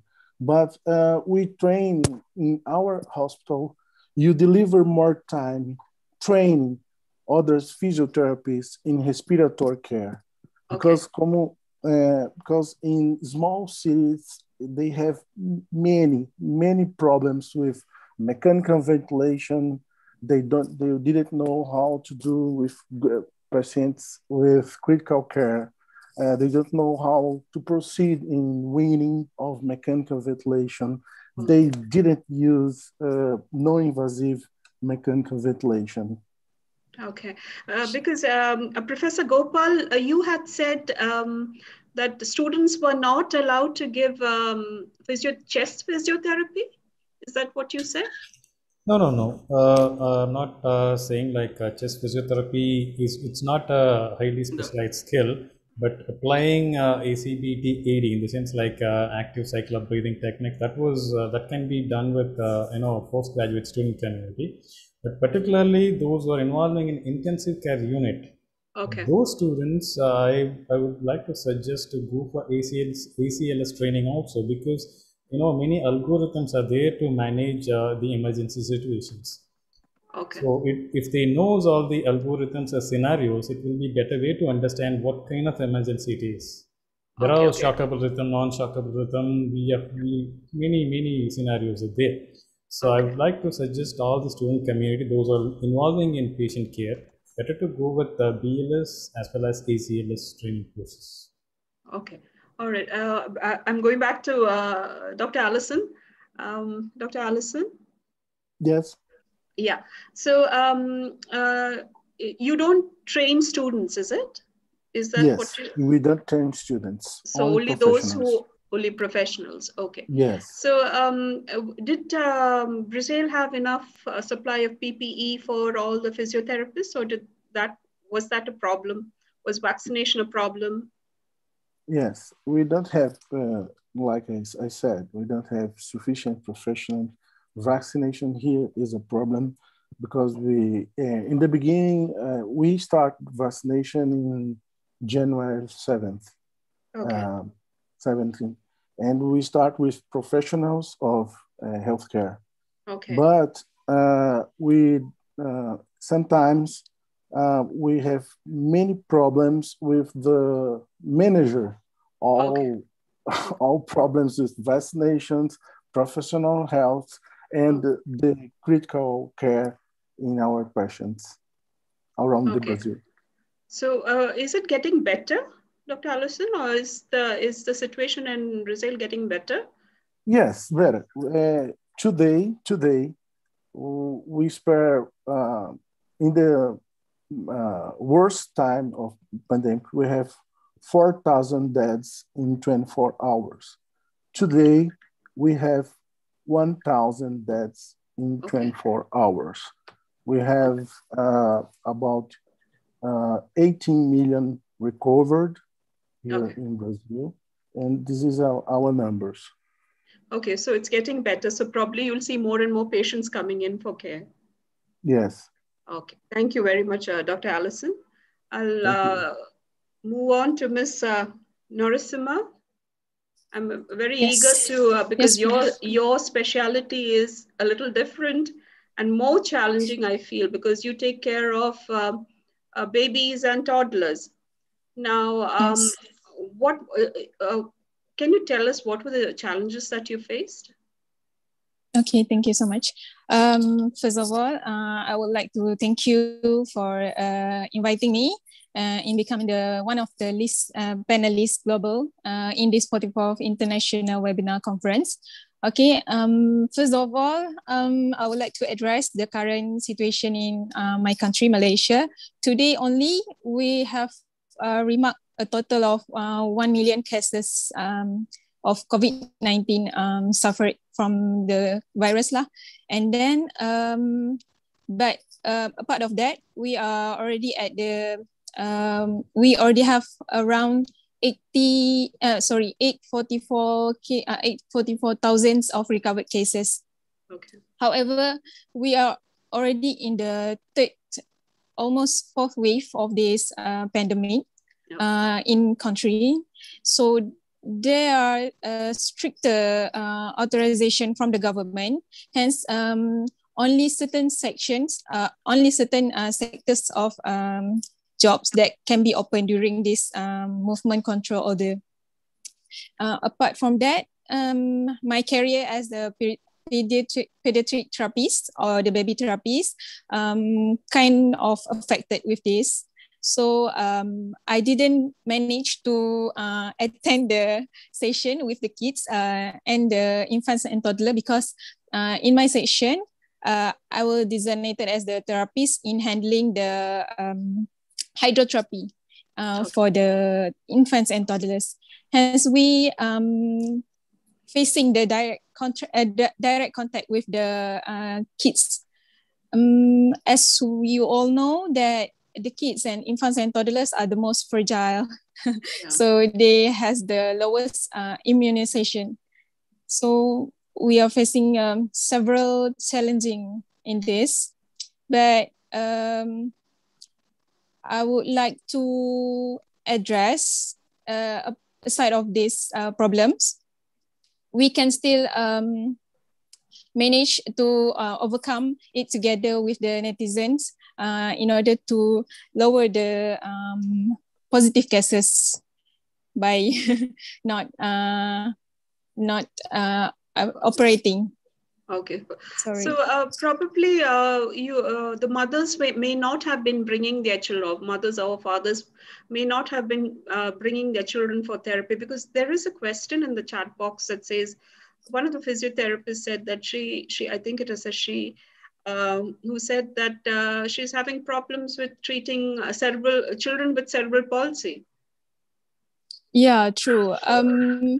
Because my job or my career lies under the non-essentials scope, which is not the essential one to be operating. So that's hard to tell the parents that are actively sending their children and toddlers to the session that we can progress with the intervention in a proper way. So there is a question there from Priyanka saying how to handle children and toddlers with COVID. Or how to handle the infants and toddlers. Okay. With COVID. With COVID. Okay. So I'm not in the position to explain that because I'm not working in the hospital setting. I just work as the outside, which is part of the leisure setting. Yeah. All right. Okay. Sorry, I would like to answer to that question to encourage the student. Yes, the problems with the children and toddlers which are coming because of the COVID complications are similar in terms of respiratory complications. But the only thing which we have to try and understand is that the parents' involvement in teaching the student and teaching the children and making them understand the importance and giving the exercises in a playful manner is which we can try to do, so that the parents also become very important in the part of rehabilitation. This has also brought out a very important thing. Earlier, the parents or the mother used to always think that I take the child to the hospital, I pay some amount of money and everything will be taken care. Now what has happened is the therapist is only becoming as a facilitator, and the emphasis is made on the parents, so that the contribution in the by the parents is become much more, and it has been highlighted because of this pandemic. Yeah, but Dr. Praveen, you know, children. I mean, you can make them understand, but we are talking about small babies and toddlers. That's really a challenge. That is a challenge, but as I'm trying to tell you, better than mother, nobody else is there in this world. Yeah, that's true. Now we are trying to concentrate on educating the parents and the mother. What I was supposed to do as a therapist, we are trying to concentrate on educating them so that they can actively involve in the process of rehabilitation. Yeah, thank you, Dr. Praveen. So Narasimha, are you seeing patients now? Are you seeing?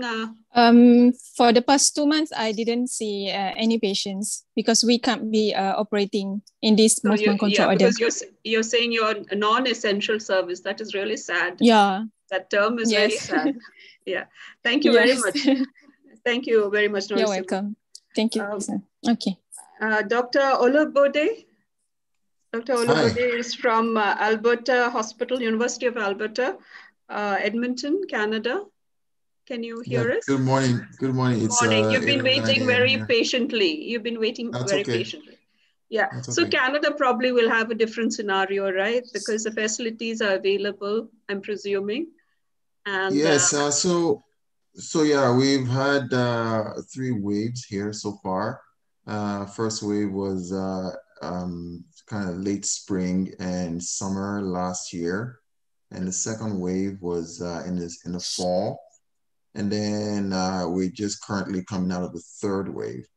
So at the beginning, you know, COVID pandemic was declared a pandemic in March 11th. And then a couple of days later, the province that I live in, Alberta, declared a state of public health emergency March 15th of 2021.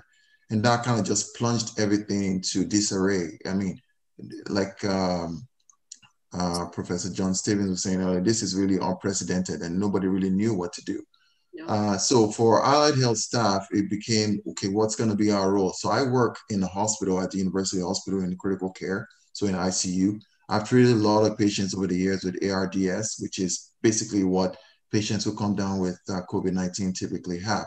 But still, you know, being a pandemic, it kind of just threw the system into disarray, and trying to figure out what's going to be the role of physiotherapists in managing patients with COVID. And most of them were typically on isolation. So policies were being designed, protocols were being designed, and there was a lot of training on PPE management and PPE use and enforcement across the board. And PTs were being trained with assisting with proning and other procedures like that. We're also staying away from any aerosol generating procedures because we know that COVID is transmitted via droplets. So my first experience with a COVID patient was actually about a month and a half into the pandemic. About maybe 2 months into the pandemic, we had our first patient who actually survived and flipped into the subacute phase. And we quickly started to realize that, you know, this is no different from managing any patient recovering from ARDS. It's just now you have the label of COVID. But there was a lot of fear from, you know, people dealing with COVID patients, you know, and the fear of, you know, would I contract the disease and whatnot. But as we started to have more and more exposure, people started to understand that this is really not much different. Just have to adhere very strictly to the infection control protocols. And then, yeah, exactly. And unfortunately, in the private sector, as soon as the public state of emergency was declared, all of the private hospital clinics, I should say, were shut down. Okay, so you have all of this physiotherapists in private care who didn't really have a job. Some of them worked in a casual pool in the hospitals, so they were able to come in and at least have something to do. but a lot of them, the vast majority, were just unemployed. And so there was a huge uncertainty around that. Luckily, the government gave some financial relief at the federal and the provincial level, at least to help cushion the financial burden that they were now facing.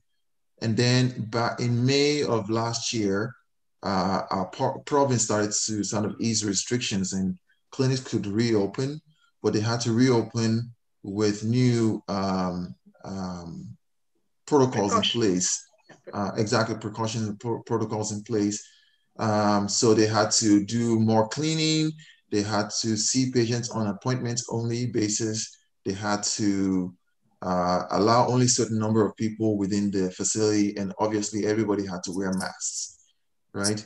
So that was a huge change there. So there was also loss in revenue because now you can't see as many patients as you would normally see and things like that. In terms of students, so you had the federal body that kind of manages examination and licensure. They were also obviously affected by this. They had to go to virtual mode of dealing learning. with not just learning, because they administrate exam for licensure. So they had to go to virtual administration services. They encouraged their staff who could work from home to work from home, starting in beginning of April 2020. And then the written exam, they still were able to have a written exam because that was mostly done computer-based. But the clinical exam, they had trouble administering because it was in person, OSCE exams. So they had to cancel the exams from November. And also they tried to reschedule in a virtual mode in March of this March of 2021, but they had to cancel that because the virtual system wasn't working. They were having glitches and things.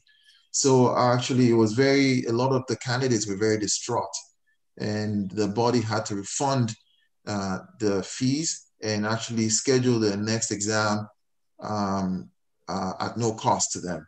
But unfortunately, even as of now, there still hasn't been any clinical exam. There's a huge backlog, and they're hoping to restart exams, hopefully maybe in September of this year, in smaller groups, so change in formats and everything. So there's just been across the board, just, huge challenges. And you also have students who at the beginning of the pandemic those who were placed in hospital were still able to go through their placement, but they had limited amount of exposure because they couldn't see COVID patients. You had those in private clinics because the private clinics were shut down. They just couldn't have their placement, so they had to defer their placements. So across the board, it's just been huge challenges. Yeah, thank you. I think you summed up everything, practically every challenge, that physiotherapists face. Thank you very much, Dr. Olubode. I'm going to wind up now, so I'm going to ask all our speakers just final words. Professor John Stephen. Professor Stephens. Well, thank you very much. Can I just say what a great pleasure it's been to listen to people today. Actually, an awful lot of commonality in terms of challenges and opportunities across the globe for the profession.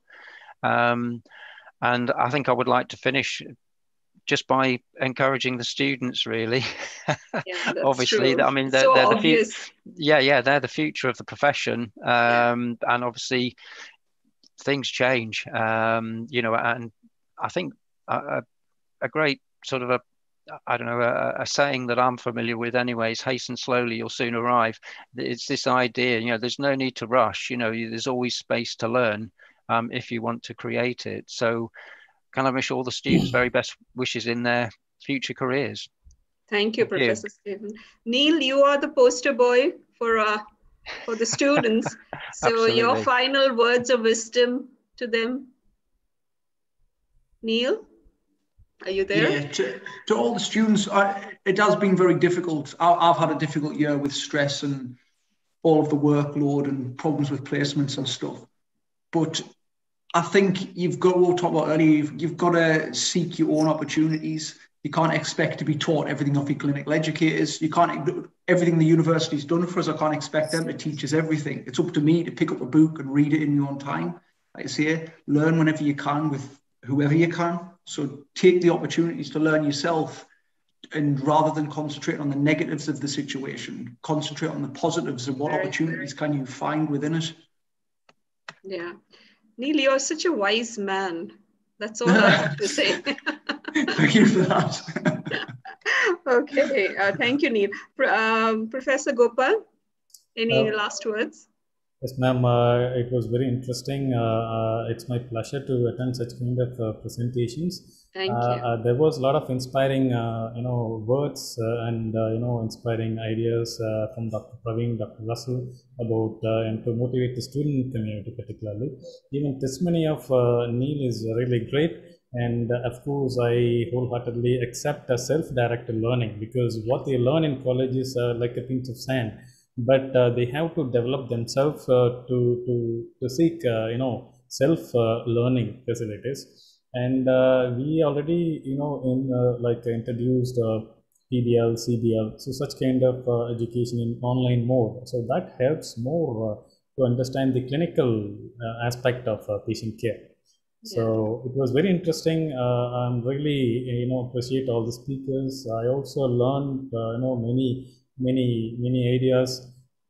The COVID is not end, because we are approaching third wave. So whatever we learned here, we can able to incorporate in future. So thank you all so much. Stepping up to the challenges. Yes, thank you very much. Thank you. Professor Marco, your final words of wisdom. I'm not too sure about that, but it's been a real pleasure being able to take part in this international platform. Get to hear so many different stories from different speakers and guests, and it's been wonderful. And I know there are a lot of students here attending, and like what the other speakers have said, it's been a very stressful year for the students. But I think this COVID-19 pandemic has also brought a lot of opportunities, learning opportunities, because I think one of the major things that physio students should be trained to do is problem-solving skills. Okay? Because we cannot teach students everything, and problem-solving skills, critical thinking skills, they are very important. And I think with this pandemic, definitely it's teaching us how to problem solve. We need to come up with new solutions. We need to be innovative, and learning is a lifelong process. So I think, yes, it's a crisis, but it has also brought along many learning opportunities. And I think we should, try to, learn as much as we can, through this crisis, I think. Thank you very much, Professor Marco. Students, all the best. Yeah, all the best. Because I don't know, when this pandemic is going to be over. So yes, yes. Thank you very much. Yeah. Thank you, Professor Marco. Dr. Martin.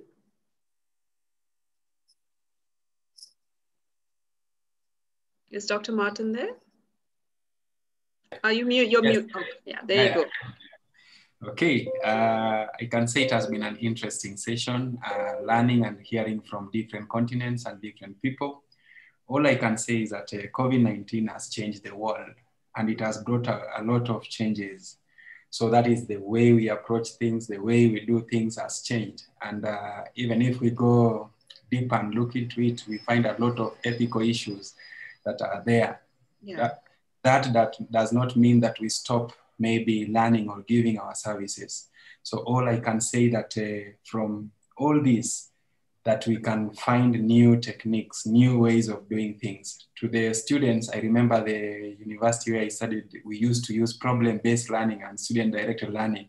So I think this COVID put us into a practical perspective of how to do these things. So we can encourage more of trying to look into issues from problem solving, and by that we can gain a lot. And then at the same time, it's good to bring all our efforts together, and at the end we will achieve it. Thank you so much. Thank you. Thank you so much, Dr. Martin. Dr. Praveen, I think everyone's looking up to you because you're the dean. Yes, thank you very much all for such a wonderful organizing committee and invited speakers across the world. As you can see, all of us, either whether it is a developed country or an undeveloped country, all of us are facing the same situation. Yeah. The most important thing which I as a dean has realized is that this has brought out the very innovative approaches from the students' behalf. Many of the students come up trying to tell that, sir, we want to learn it in this way. We want you to learn teachers in this way. And as we can see, Dr. Derek and Dr. Russell, Dr. John have already put in the chat box that it's a responsibility of all the teaching organizations to open up the avenues for learning, where internet or learning through media is becoming more common nowadays. And we as faculties should encourage these things by making video clippings, by making informative sessions, organizing more CME activities. This is going to be the new norm where everybody will become used to search which is the next CME I want to attend, which is the next. Earlier, attending a conference was difficult, traveling all the way, spending a lot of money. Now things have become very easy. You can sit in a restaurant, you can sit in your living area. So this is the big change which is brought about. Any student who is motivated to learn, I'm sure from my experience, will search out the ways how he wants to achieve his target. We as professionals, teachers, we are all here.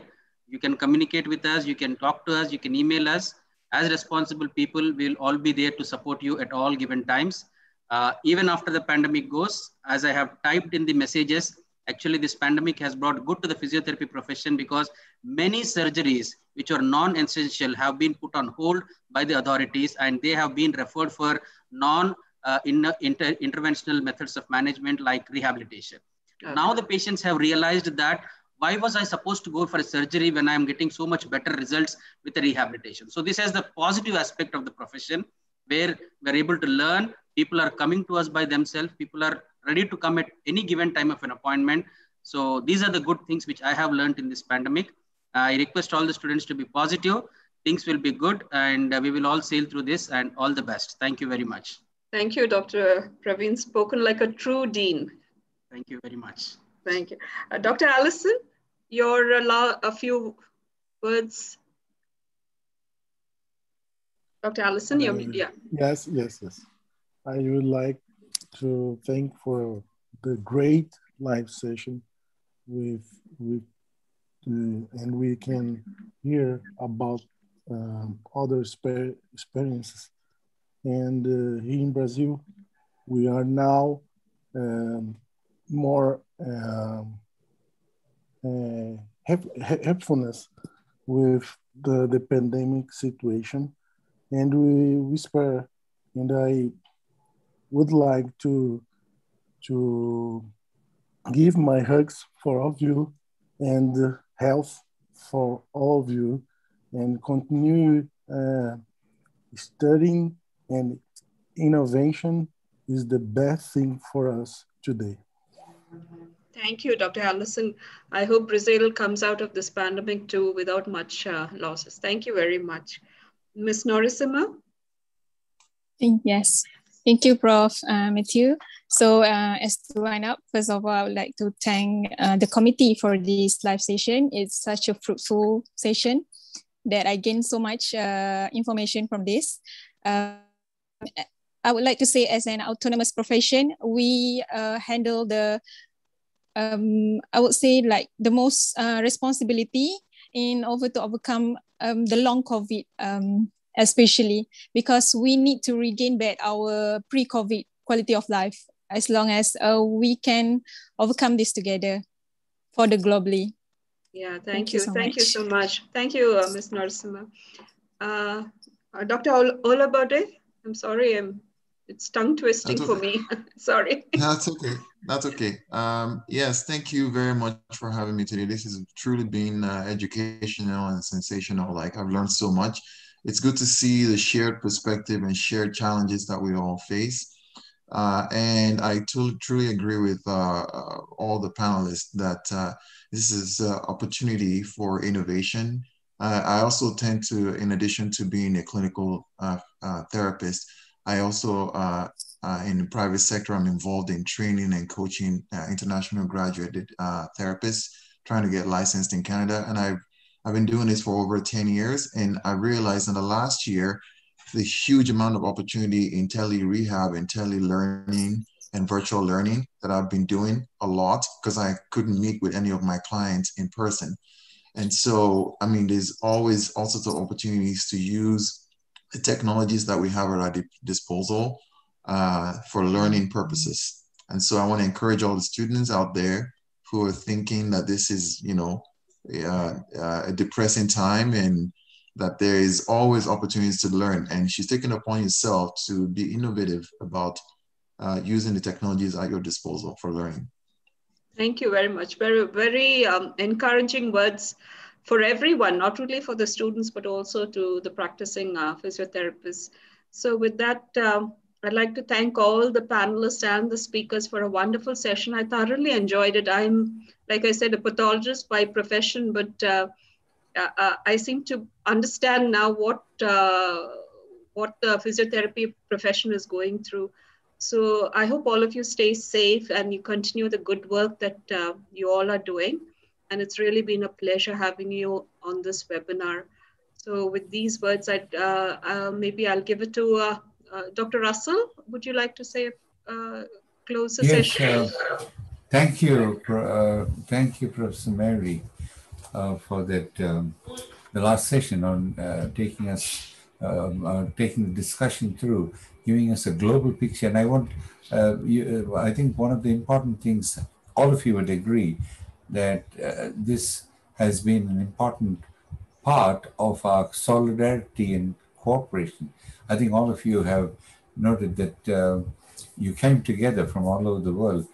And what we've learned is all, as Praveen had said, Dr. Praveen, developing or not developing, whatever wherever we are, all are in it together. And that's Article 13 of the Universal Declaration on Bioethics and Human Rights brings this important aspect of solidarity and cooperation, which is what we try to do. And we have certainly been bringing the world together, as it were, in each of these disciplines.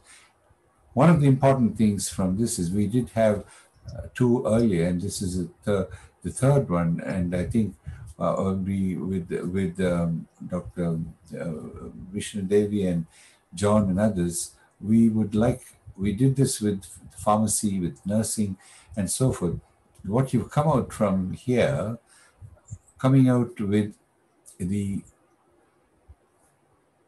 ethical, some guidelines, and this is a wonderful opportunity because all of you together. Dr. Russell, white paper on yeah. Yes, that's the white paper on the ethical guidelines in a pandemic. Some of the things that you all have spoken about coming across, not only in the clinical aspect, but from the education for students and so forth. So I'm going to get that. We had two, and this is the third, and usually we do that. So we will try to get that, and it will be published in the indexed International Journal of the UNESCO Chair, which is the Global Bioethical Inquiry. So we'll have that. I'm sure all of you would be happy to be the authors of this white paper, which I think you would not, because we have all of you from different parts. So we had this discussion, we've had two, and we might have, after we bring this out, we might have another opportunity to come together to look at that part, reviewing that. Is that something that you think we did that with all the other disciplines? And so I would be keen to have this also published in the Global Bioethical Inquiry, a white paper. Anyone, are you happy about it? You think that's a good idea? Professor Pang and Professor John and all the others, Praveen and Dr. Gopal, we might get you to take this forward. It's an excellent idea, sir. We will work on it. It's a really good idea, sir, of course. and particularly having the authors from around the world, from teaching institutions, from private clinical practice and so forth, that will make it. So we'll work on that. I'll send out the note. We'll have some of you taking this as we've done with all the others. Okay, so that's one important, very important, because this very rarely you'll get an opportunity to have a platform that brings all of you from all the continents virtually here together. In fact, we should have had Dr. Tanya, she was not well she was there last time from Australia. So I want to thank Dr. Neelam Mishra, who takes the role of looking at biotics in the allied health sciences for the international chair, and of course Vishnu Devi, Dr. Vishnu Devi, who is the national head of the biotics and physiotherapy biotics work. So with this, I sincerely thank each and every one of, particularly of you who have taken all the time, the three very distinguished speakers who set the scene, as it were, and then the other distinguished international panel who brought so much of information and knowledge to this meeting. Dr. Russell, I think Dr. Deborah from Brazil. Yes, I wanted to acknowledge many of our colleagues are here who come in, and where Dr. Deborah, she was here, no? Deborah from, Deborah from, again, where is Alison, Dr. Alison Hill, we have on our committee, Deborah also from Cavalcanti from Brazil, she is on our committee. We also have, unfortunately he's not here, another dear Dr. Lincoln Lopez. Right. He usually comes, who's from Brazil, who's the president of the Confederation of Medical Associations of Latin America and Caribbean. He's also on this committee, but welcome to an acknowledgement to you and to Dr. Arvind Mehta, Meera, and many others who are here. We acknowledge and thank you all for your contribution. I think we had we had a large number, 400, I think went to 490. And there's it's also being live streamed by Derek on YouTube, or no, on YouTube or Facebook or so. YouTube, isn't it, Derek? YouTube, sir, and we still have 350 plus people with here. We had a very interesting discussion parallel in the chat box. And my thanks to all the panelists who not only posted a lot of relevant information, links, PowerPoints, and overall, I think the needs of the students, where they were just looking for some encouragement, that they are not alone. I know it's very depressing. I know there were a lot of lacunae in their education that they feel, but I think our poster boy Neil, so hats off to you for that wonderful line of learn wherever you can and when you can. I think that line is going to be the tagline for all the physiotherapy students. They're going to take a lot of encouragement from that. So thank you for sharing that. And of course, Dr. Praveen and all the other teachers, Dr. Gopal, gave them so much encouragement that everyone, the whole profession is aware of this. So we are going to face the challenges. We are going to help you in future. So don't feel despondent. Don't feel that you lack anything. And I told you, you just have to search for it. You'll find the information. When we are faced with challenges, we find innovation. When a new infection comes in, we find a new vaccine. So as you find difficulty in your training, it will force you to think better. It will force you to come up with a new method of training.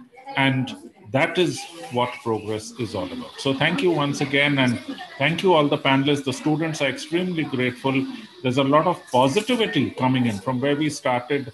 Maybe a little bit of negative emotions were there, maybe a little bit of depression or despondency, but I think that has changed to a total feeling of positivity they're able to understand that they are not alone, we are all there.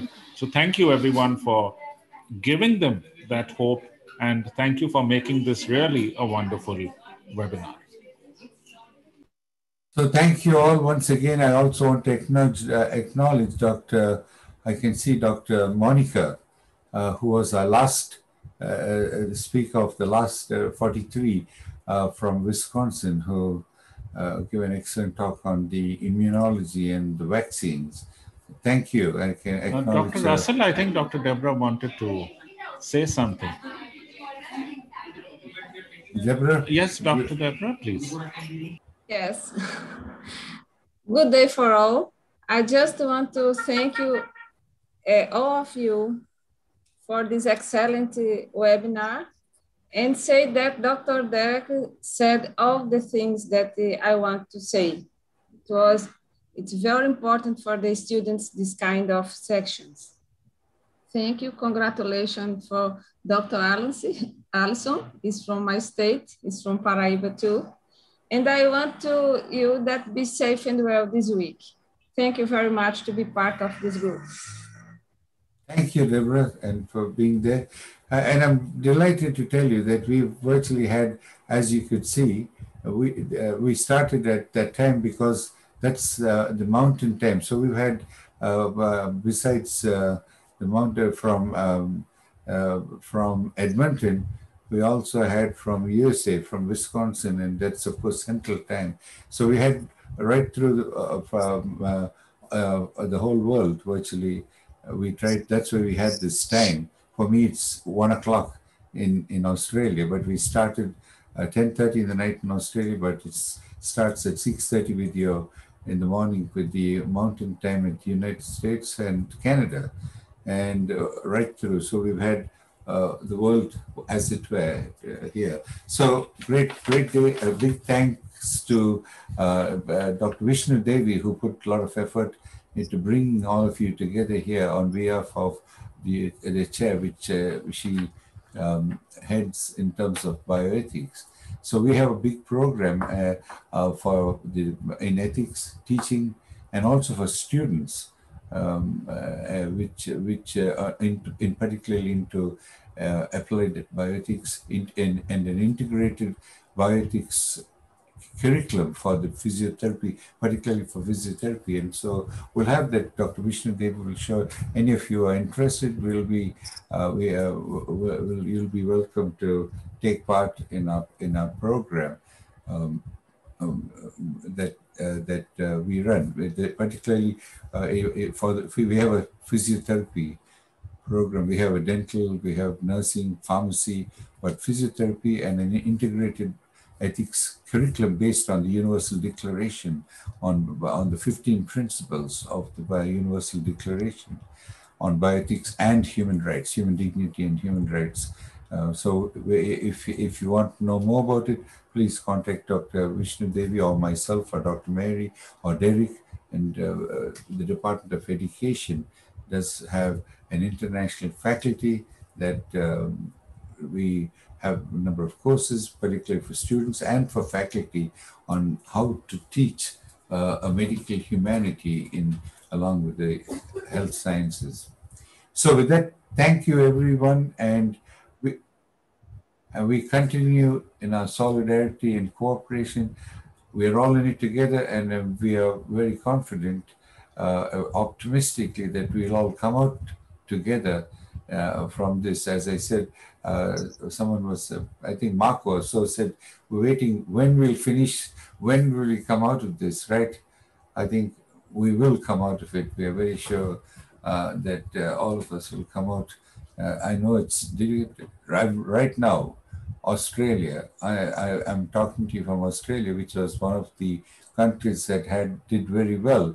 But now with the Delta, half the country is in lockdown at the moment in Australia. Half the population, 3 states, and half the population, including Melbourne, where I am, we're all in lockdown at the moment. So there we go. So as Praveen said, developed, not developed, we're all in it together, right? And so once again, thank you. And stay safe, stay well. We'll be having, the next webinar is going to be bringing together the medical students from around the world on what they've faced, and we hope to have that, and we'll send you out. So in a fortnight, we'll be having that program. I think there's a group called Medical Students Against COVID or so, but we have a student program, so we'll be looking at students and their ability to tell us what's happening around the world. So thank you very much once again, and bye-bye. Stay safe, stay well. We'll meet again. Right. Bye-bye. Thank you so much. Bye-bye, everyone. Thank you. Thank you. Thank you, Dr. Vishnu. Thank you. Bye-bye. Well done, Dr. Vishnu. Thank you. Hey, Dr. Gopal. Thank you, ma'am. Bye, Excellent job, Bye, Dr. Dr. Mary. Bye-bye, everyone. Thank you for being here. Bye, Dr. Dr. Gopal, Martin. thank you for that. Thank you for Dr. Praveen. Bye-bye. Bye, everyone. Praveen? Sir, how are you? Arun, thank you. Thank you so I much think for one your of you, participation. I will write, and we will have this paper. That will be a good thing. So we'll ask I'll get one of you to coordinate or lead this program to have this publication, white paper on the ethics, what we've come across, what you all will agree to for physiotherapists in a pandemic. Okay. Thank you, Mary. Bye, Dr. Russell. Bye-bye. Thank you. Bye-bye. Bye, Good night. Derek. Bye, Bye, Derek. Deborah. Thank you. Bye-bye. Thank you. Bye, Arun. Thank you. Good night. Good night.